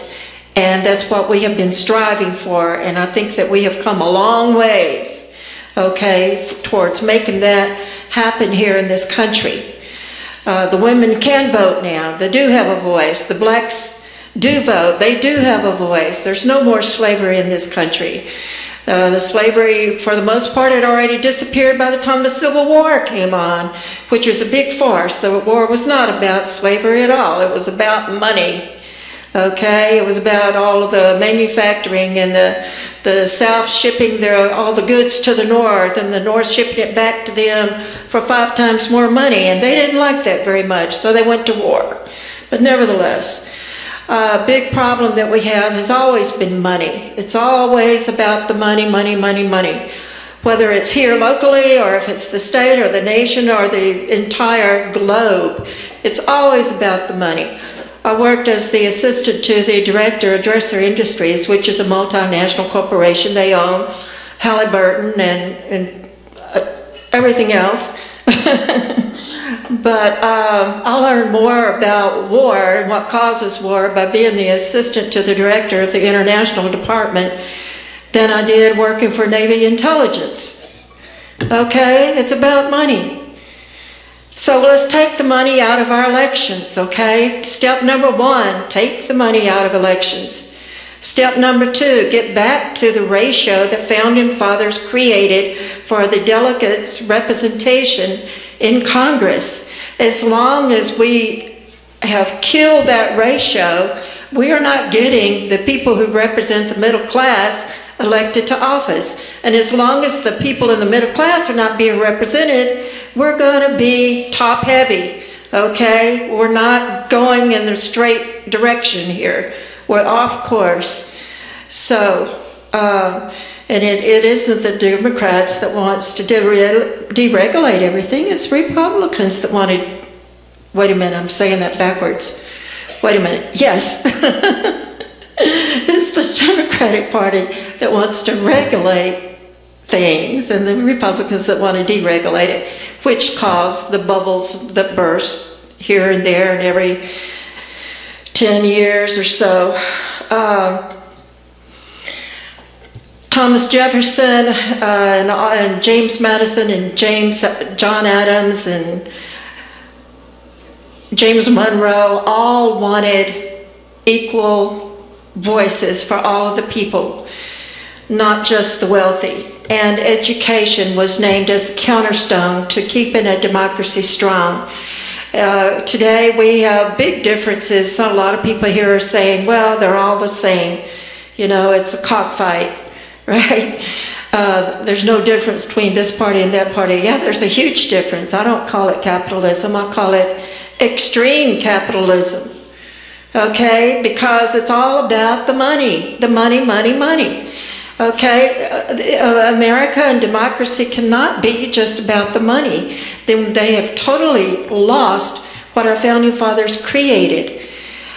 That's what caused the people going to China and taking all of the manufacturing industry with it. and all of the jobs, extreme capitalism, where they've lost sight of what the money is for, what it's all about. It's to raise the tide so that all of the boats are lifted, whether it's a board or a yacht.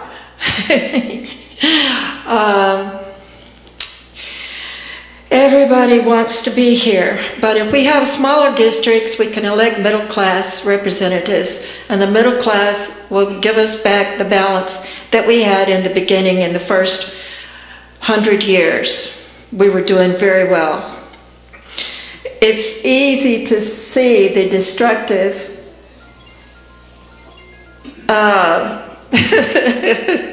the destructive nature of extreme capitalism. That's kind of obvious. Is it possible to self-govern? Not if the extreme capitalists are running the country. So until we take the money out of elections completely and just give all of the candidates equal funds like they do in Britain, then we can have middle-class folks representing us, and we will have a true populist movement that is good for the country and stop the top 1% from redistributing the wealth from the middle class to themselves.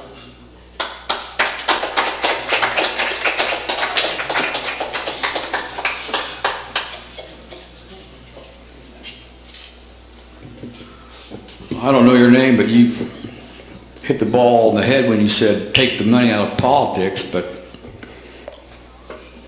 I got a better idea than I think yours was take all the money out of politics, every red cent, and don't give anybody one red cent. No, you said give money to the politicians, an equal amount. Did you not? Oh. Okay. And the contributions, yes. Yeah. Well, nobody spends, here's what you spend on politics. A bumper sticker and a yard sign, that's it. We got the technology right now. Primaries, put them on YouTube, put them on live stream, let them fight it out. What's wrong with that?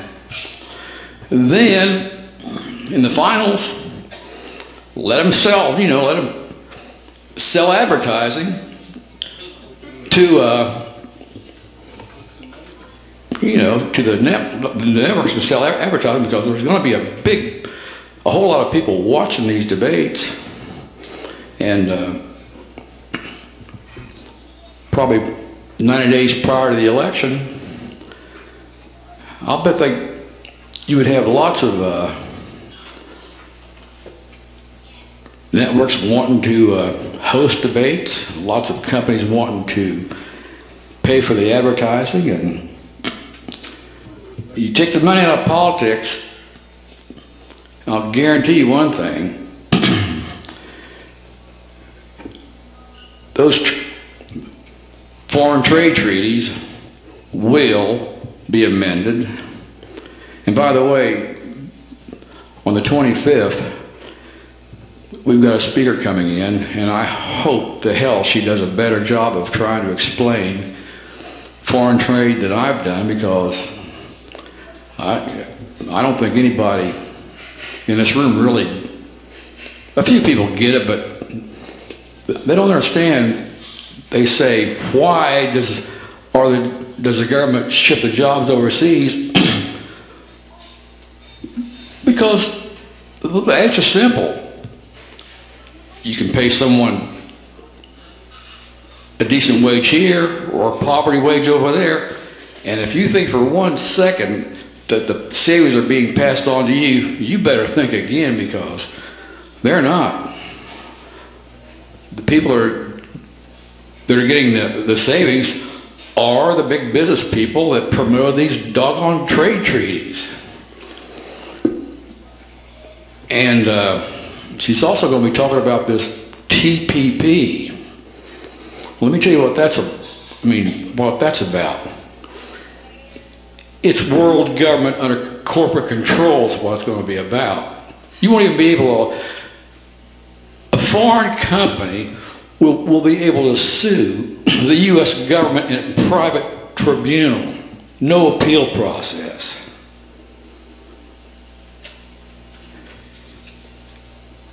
If it would eliminate food safety, drug safety. In other words, if someone says, hey, listen, these drug laws, we don't like that. It could be some guy in China that doesn't like it, or anybody. They can sue the U.S. government. No appeal process. Private tribunals. This thing ought to scare the living crap out of you. Because if this TPP gets passed, big business will control key elements of our society and Asian society. And our beloved president is talking about the European trade agreement. In addition, this thing, bottom line, it's corporate world government. That's what it is. Anyway, take all the money out of politics, that'll change. That probably would do more good than anything else we can come up with. Be here on the 25th.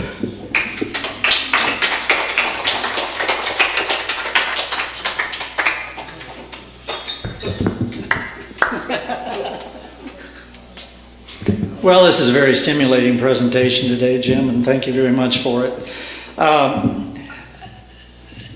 My analogy last week or so of a cockfight is perfectly on. I totally disagree with you on that, because it takes money today, as we've talked about a bunch here, to get into politics and to get anywhere in politics. And these large corporate interests are putting the Democrats in office just as much as the Republicans, and that's why we have a Democratic-controlled Senate. I mean, wake up, folks. There's no, and I'm not a supporter of George Wallace and his racial policies, but he made one statement over and over in every political campaign he had when he was running as an independent. There's not a dime's worth of difference between the Republican and Democratic parties, quote unquote. I believe that's why he was shot, because it stopped him from saying that, and if you say something long enough and loud enough, the people will begin to believe it, quote unquote Adolf Hitler, in German, however. We absolutely need to get the money out of politics. We need to get capitalism broken all apart with the elimination of things like NAFTA and GATT, and come on the 25th, because that Trans-Texas or Trans-Pacific Partnership is the greatest danger that we've seen in a long time. And there's another one for the Atlantic community that they're working on, and the people of this country will have no voice in it. Our Senate and our House will have no voice in this. This is something President signed and so forth. It is all corporate. We are looking at a world today that is run by fascism. And for those people who don't like to hear the term, oh, he's a conspiracy theorist, I say, wake up. These people have been planning these things for decades, and they're taking over gradually. A little bit here, a little bit there, a little bit here, a little bit there. And we've practically lost all of our freedoms in this country. I cannot believe this is the country that I lived in the 40s and the 50s when I was growing up. It's not the same country anymore. And the responsibility of the government is to follow that Constitution to the letter and to enforce its meaning, which gave free enterprise and the greatest revolution of economy to the world, until large corporate interests began to tear it down and take over. If you have not read The Creature from Jekyll Island, I've said this a dozen times, do it. We need to get rid of that absolutely illegal criminal banking system that we have. We need to realize that. All wars are bankers' wars. Download the book, it's a free PDF, The Nameless War, and read it. And then the book Germany and England, and read it. Our history books don't even give us a full, true account of history. Even ancient Egypt has far more interesting things in it than we've ever been taught. We vilify that which we defeat. The victors write the history books. And the victors are going to write the history books about us too. Frankly, I think at every single level, anybody involved in using depleted uranium shells, it needs to be criminally prosecuted for their war crimes against people. It's just horrible. Up from what I've heard, up to 20% of births now in Iraq have birth defects, the children, because of this radiation that we have just spread all over that country. It's the insanity of the corporate world that allows nuclear power plants. Those are insane. We have sources of power that are endless and free. And this is, since Tesla we've known about this, and this is all covered up by the interest of large corporations that like to make their money. We've got all kinds of technology that would revolutionize this world. One of them, a friend of mine was involved, called aluminum oxide foam that the Defense Department, DARPA, confiscated. Aluminum oxide foam is stronger than any material known. It has temperature resistance way up around 3,600 degrees Fahrenheit, at least, in excess of that. And it's as light as balsa wood, and it's stronger than any form of steel by many times. 3,600 degrees Fahrenheit. And I had a friend, I held a piece of this in my hand one time. Well, DARPA came along and took this away. We could make almost anything with it. We have so much that is confiscated by the large corporate interests in the name of national security. And what we need to do, again, is, as it's been said here a number of times tonight, get the money out of politics, limit terms. Do not have people who are there. We've got plenty of brilliant people in this country who can step in and take it for another few years. We need to do these things, folks, or we've lost it, and we need to reinvigorate our educational system because Americans are being dumbed down. And this is showing we've gone from number 1 to 40-something in educational standards in the world. So it goes on and on.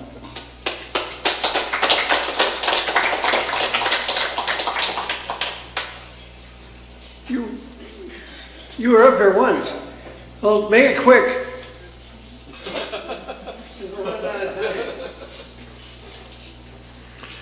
Due to energy cutbacks, the light at the end of the tunnel has been cut off. The Trans-Pacific Partnership that they're talking about is a real serious issue. I would recommend everybody being here because I've already had a presentation of that. I got a chance to tape. If anyone wants a preview, available here. Deducing what's really going on, if the Constitution is written on stone tablets, or whether it is a living document, I assure you, the Trans-Pacific Partnership is making an end run around it. And if this does not have our attention, it needs our full attention. What is the issue? When we start boiling all this down, the issue is individualism versus collectivism. Agenda 21 collectivism. Thank you.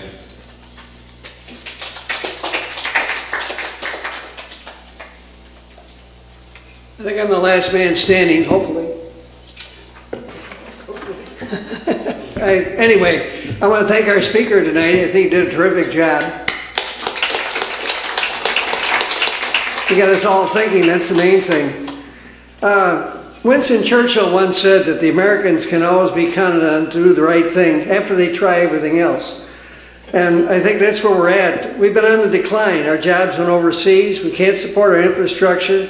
We need to put tariffs on corporations, not on countries, where every product imported will have a tariff equal to the difference in labor and environmental costs. Then corporations would have the option to produce things here to sell here, as it would be far more economical to do so. Then we could take action to reduce the hours of work per day to, say, a 6-hour day instead of an 8-hour day without reducing the pay per day. We could change the Adamson Law and the Fair Labor Standards Act to increase overtime to double time, so the cost of overtime would outweigh the cost of fringe benefits. Then the manager would make a determined decision for profit to hire more people instead of working existing people longer hours, which we wanted in the first place. 25 million people could be re-employed full-time, making them taxpayers instead of tax drainers. Now, before any of this can happen, we have to reduce the influence of money on congressional elections. And challengers of incumbents have received absolutely nothing in campaign contributions in the past 14 years. And as corporations controlling Congress is by definition fascism, which was mentioned here earlier today, Congress needs to act to instruct the Federal Communications Commission to require the media to provide sufficient free airtime in general elections. The last 90 days of a general election, then the incumbent and the challenger would both have free airtime. Congressmen would be able to keep their money and obtain free airtime. They'll vote for it. The end result would be a Congress that represents the people instead of those who are currently buying their vote in Washington. Then legislation can be passed to level the playing field on corporate power, improve working conditions for the people Congress is supposed to represent, and have a general improvement in the United States economy without fear of the dollar being thrown off its pedestal, which is a very real thing that we face today. Anyway, that's my thought on the subject. And our speaker now gets to respond. Oh, the speaker gets to respond. You have, oh, you want to be a, oh, go ahead. I thought you, Susie has to say something.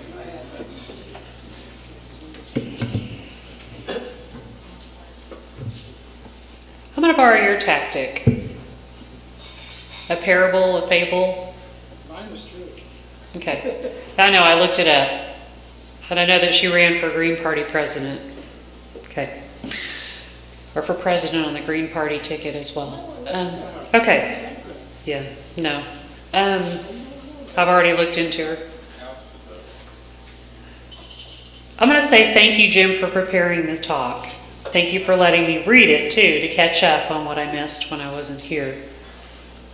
I think one of the valuable things about this forum is the fact that we all come together with our varied experiences and backgrounds, and we contribute to the discussion. And it's always a little bit different depending on who is here and how well the speaker prepares and how well the speaker is knowledgeable about the issues, not just of today, but the historical events that led up to it. And so for that, I say I never want to miss a talk when Jim Love is presenting. There are very few people that I would say that about, but I'm very glad that you stepped up again to talk. And yeah, thank you. I will say that some of the things that I hear from the podium from time to time are things that, you know, if this happened, then all this is bad. Or, you know, that there's an opposite belief that deserves equal weight to something that is conventionally accepted as a belief. Let's say that I'm a 5-year-old and I think that candy for breakfast is marvelous. Candy is not a food, it's a treat. Okay? I think we have to mature in our belief systems and our ability to discern truth from fiction enough to where we don't give equal weight to opposing arguments just because it seems like that's the right thing to do. And I think we're all on a bit of a journey here, otherwise we wouldn't bother to come back and talk and listen. We're all on a bit of a journey to uncover a little bit more truth. And along the way, we hear a whole bunch of nonsense. And I just have to call it foolishness from time to time. I have to call it foolishness that your vote doesn't count, or that both parties are exactly the same, or that good and evil are merely flip sides of the same coin. I reject that notion. Okay, darkness is the absence of light. Darkness is the absence of light. And I think that, yes, our founding fathers and mothers, because there were some, did build on something that we have the duty to be good stewards of by voting, by participating, by stopping kicking and throwing the baby out with the bathwater because the baby got dirty in the mud, okay? And it bothers me every time I hear somebody say, all parties are the same, they all want to screw you. I reject that. It bothers me to hear somebody say all politicians are dirty and corrupt. I think, yes, if you're going to swim with pigs or, you know, play in the mud with pigs, you are going to get a little bit dirty, right? I guess I'm trying to not very eloquently lay some concepts out there for people to just challenge what in the hell you're repeating day after day. Okay, I had a little discussion with somebody at the store who believes that because the government potentially did one thing bad, that none of the government can be trusted. And I have to only imagine what that person went through as a young person to believe that one thing bad means everything is terrible. You know, and I have to have a little bit more optimism than that. And I have to understand that my vote does matter and that people align themselves with a particular party because they believe that that party is going to do more for them, generally speaking. Maybe not perfectly, but generally speaking, that party is going to do more for them than the other party. And I challenge every single one of you, before you go vote, if in fact you do, to look up your own general party platform and see how much of that you agree with. And I'd say that if it's 80%, then that is still a passing grade. If it's 30%, then they have failed you, and you need to think again about how you're voting. Thank you very much.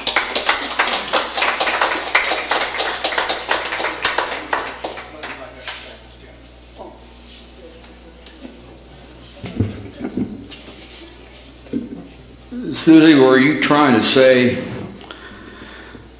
something like, well, those damn liberals, they want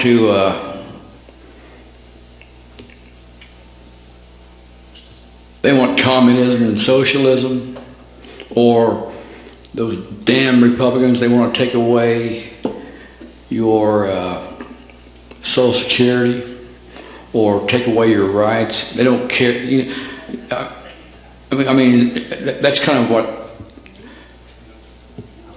There's always a lot of blame. They want to do this, they want to do that. Well, they don't want to do nothing except promote their own interest. And I guess I'm not saying it very eloquently either,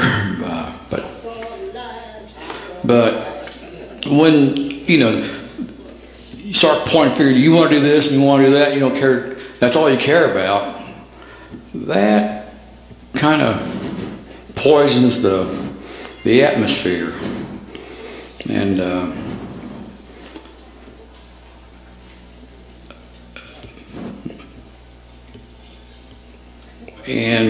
then you're in a rut, I guess.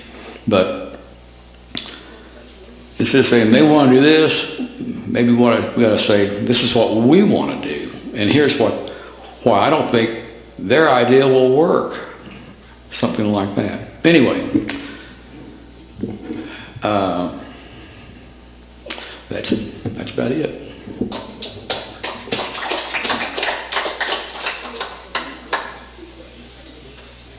Okay, I think our speaker gets to comment on the comment now and close this meeting. He gets the last word.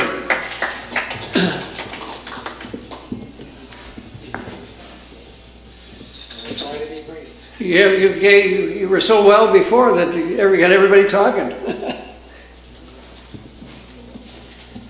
Okay.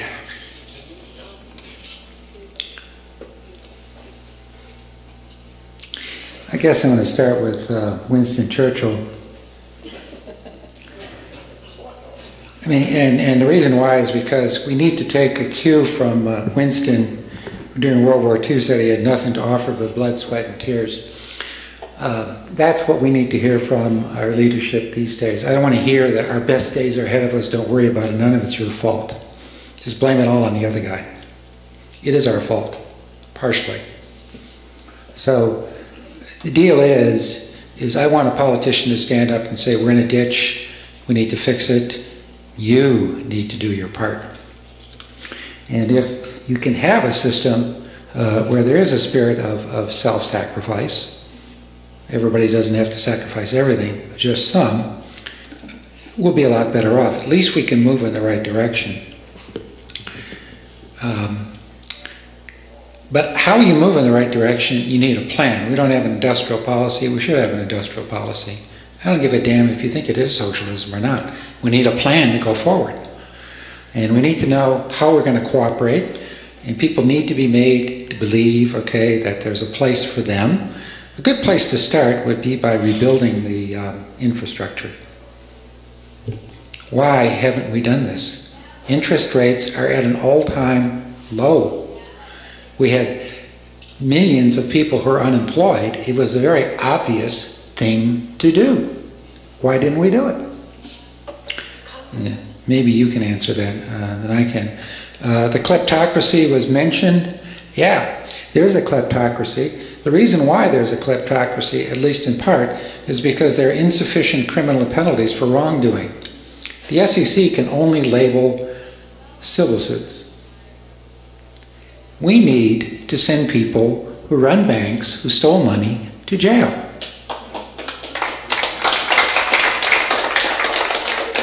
You would have much less of a kleptocracy, but try to get a bill through, okay, like that, and you know what the outcome is going to be. With respect to smaller districts, I would say this. It's not so much the size, and I'm coming back to that point again, it's redistricting. We need a representative sample of people so that these representatives are accountable to someone more than the wacko right wing or the wacko left wing, right wing, if you want to talk about Berkeley, California. Okay, but I'm balanced in that respect. There was mention made of the Civil War was for money only. Well, partly true. The plantation aristocracy in the South liked things the way they were, and they knew damn well that without a slave base, okay, that their economy would be destroyed. That's what Gone with the Wind is all about. There's no question about that. But you do not want to lose sight of Lincoln's vision. What the Civil War was all about, as far as Lincoln was concerned, is that the Union would be preserved. And the reason he wanted the Union preserved is he knew that as soon as you recognize the South's right to secede, each state would declare themselves a separate nation, and then they would go to war with one another, and then we would be picked off and divided by all the European powers that have moved back in. So for Lincoln, for the South, I agree. The aristocracy in the South, it was all about money, the slave base, and their way of life. But for Lincoln, it was the Union above all. No, I mean, and while we're talking about Lincoln, let us talk about the Constitution. Lincoln trampled all over the Constitution. He suspended habeas corpus. And you know why? Because he wanted to do the right thing. Hello? If you have to misinterpret the Constitution in order to do the right thing, go ahead and do it. I'm talking to our Supreme Court justices right now. Now, last thing. Hank asked me about my favorite politician, then or now, and somebody mentioned fascism. There's a connection. Somebody asked Roosevelt, who is my favorite politician, apart from Lincoln, to describe fascism. He said, oh, that's easy. That's when private interests own the government. Does this ring a bell? Okay? I say this, the New Deal was a good deal. And the New Deal was a good deal because it balanced power, okay? And it was redistributionist in nature, And above all, the people who vilified Roosevelt most were, of course, the class that he came from. You know, the Hudson Valley poltroons, right? These idiots did not recognize what Roosevelt had done for them. He saved capitalism from itself, which is what needs to happen periodically. And this nonsense, okay, that we don't need regulations and control and government supervision because we know what we're doing, has been proven wrong 3 times in my adult lifetime. 3 bubbles. So, you want my, of the 20th century, my political hero? FDR. FDR. The New Deal was a good deal because it recognized that in order to have an economy, okay, that meted out economic justice, you had to empower unions. And the reason you have to empower unions is because if you want justice, you must balance power. You cannot trust a privileged class to dispense justice if there are no incentives for them not to. Anyways, I've enjoyed this, and I hope you have too, and thank you so much for coming. Bye.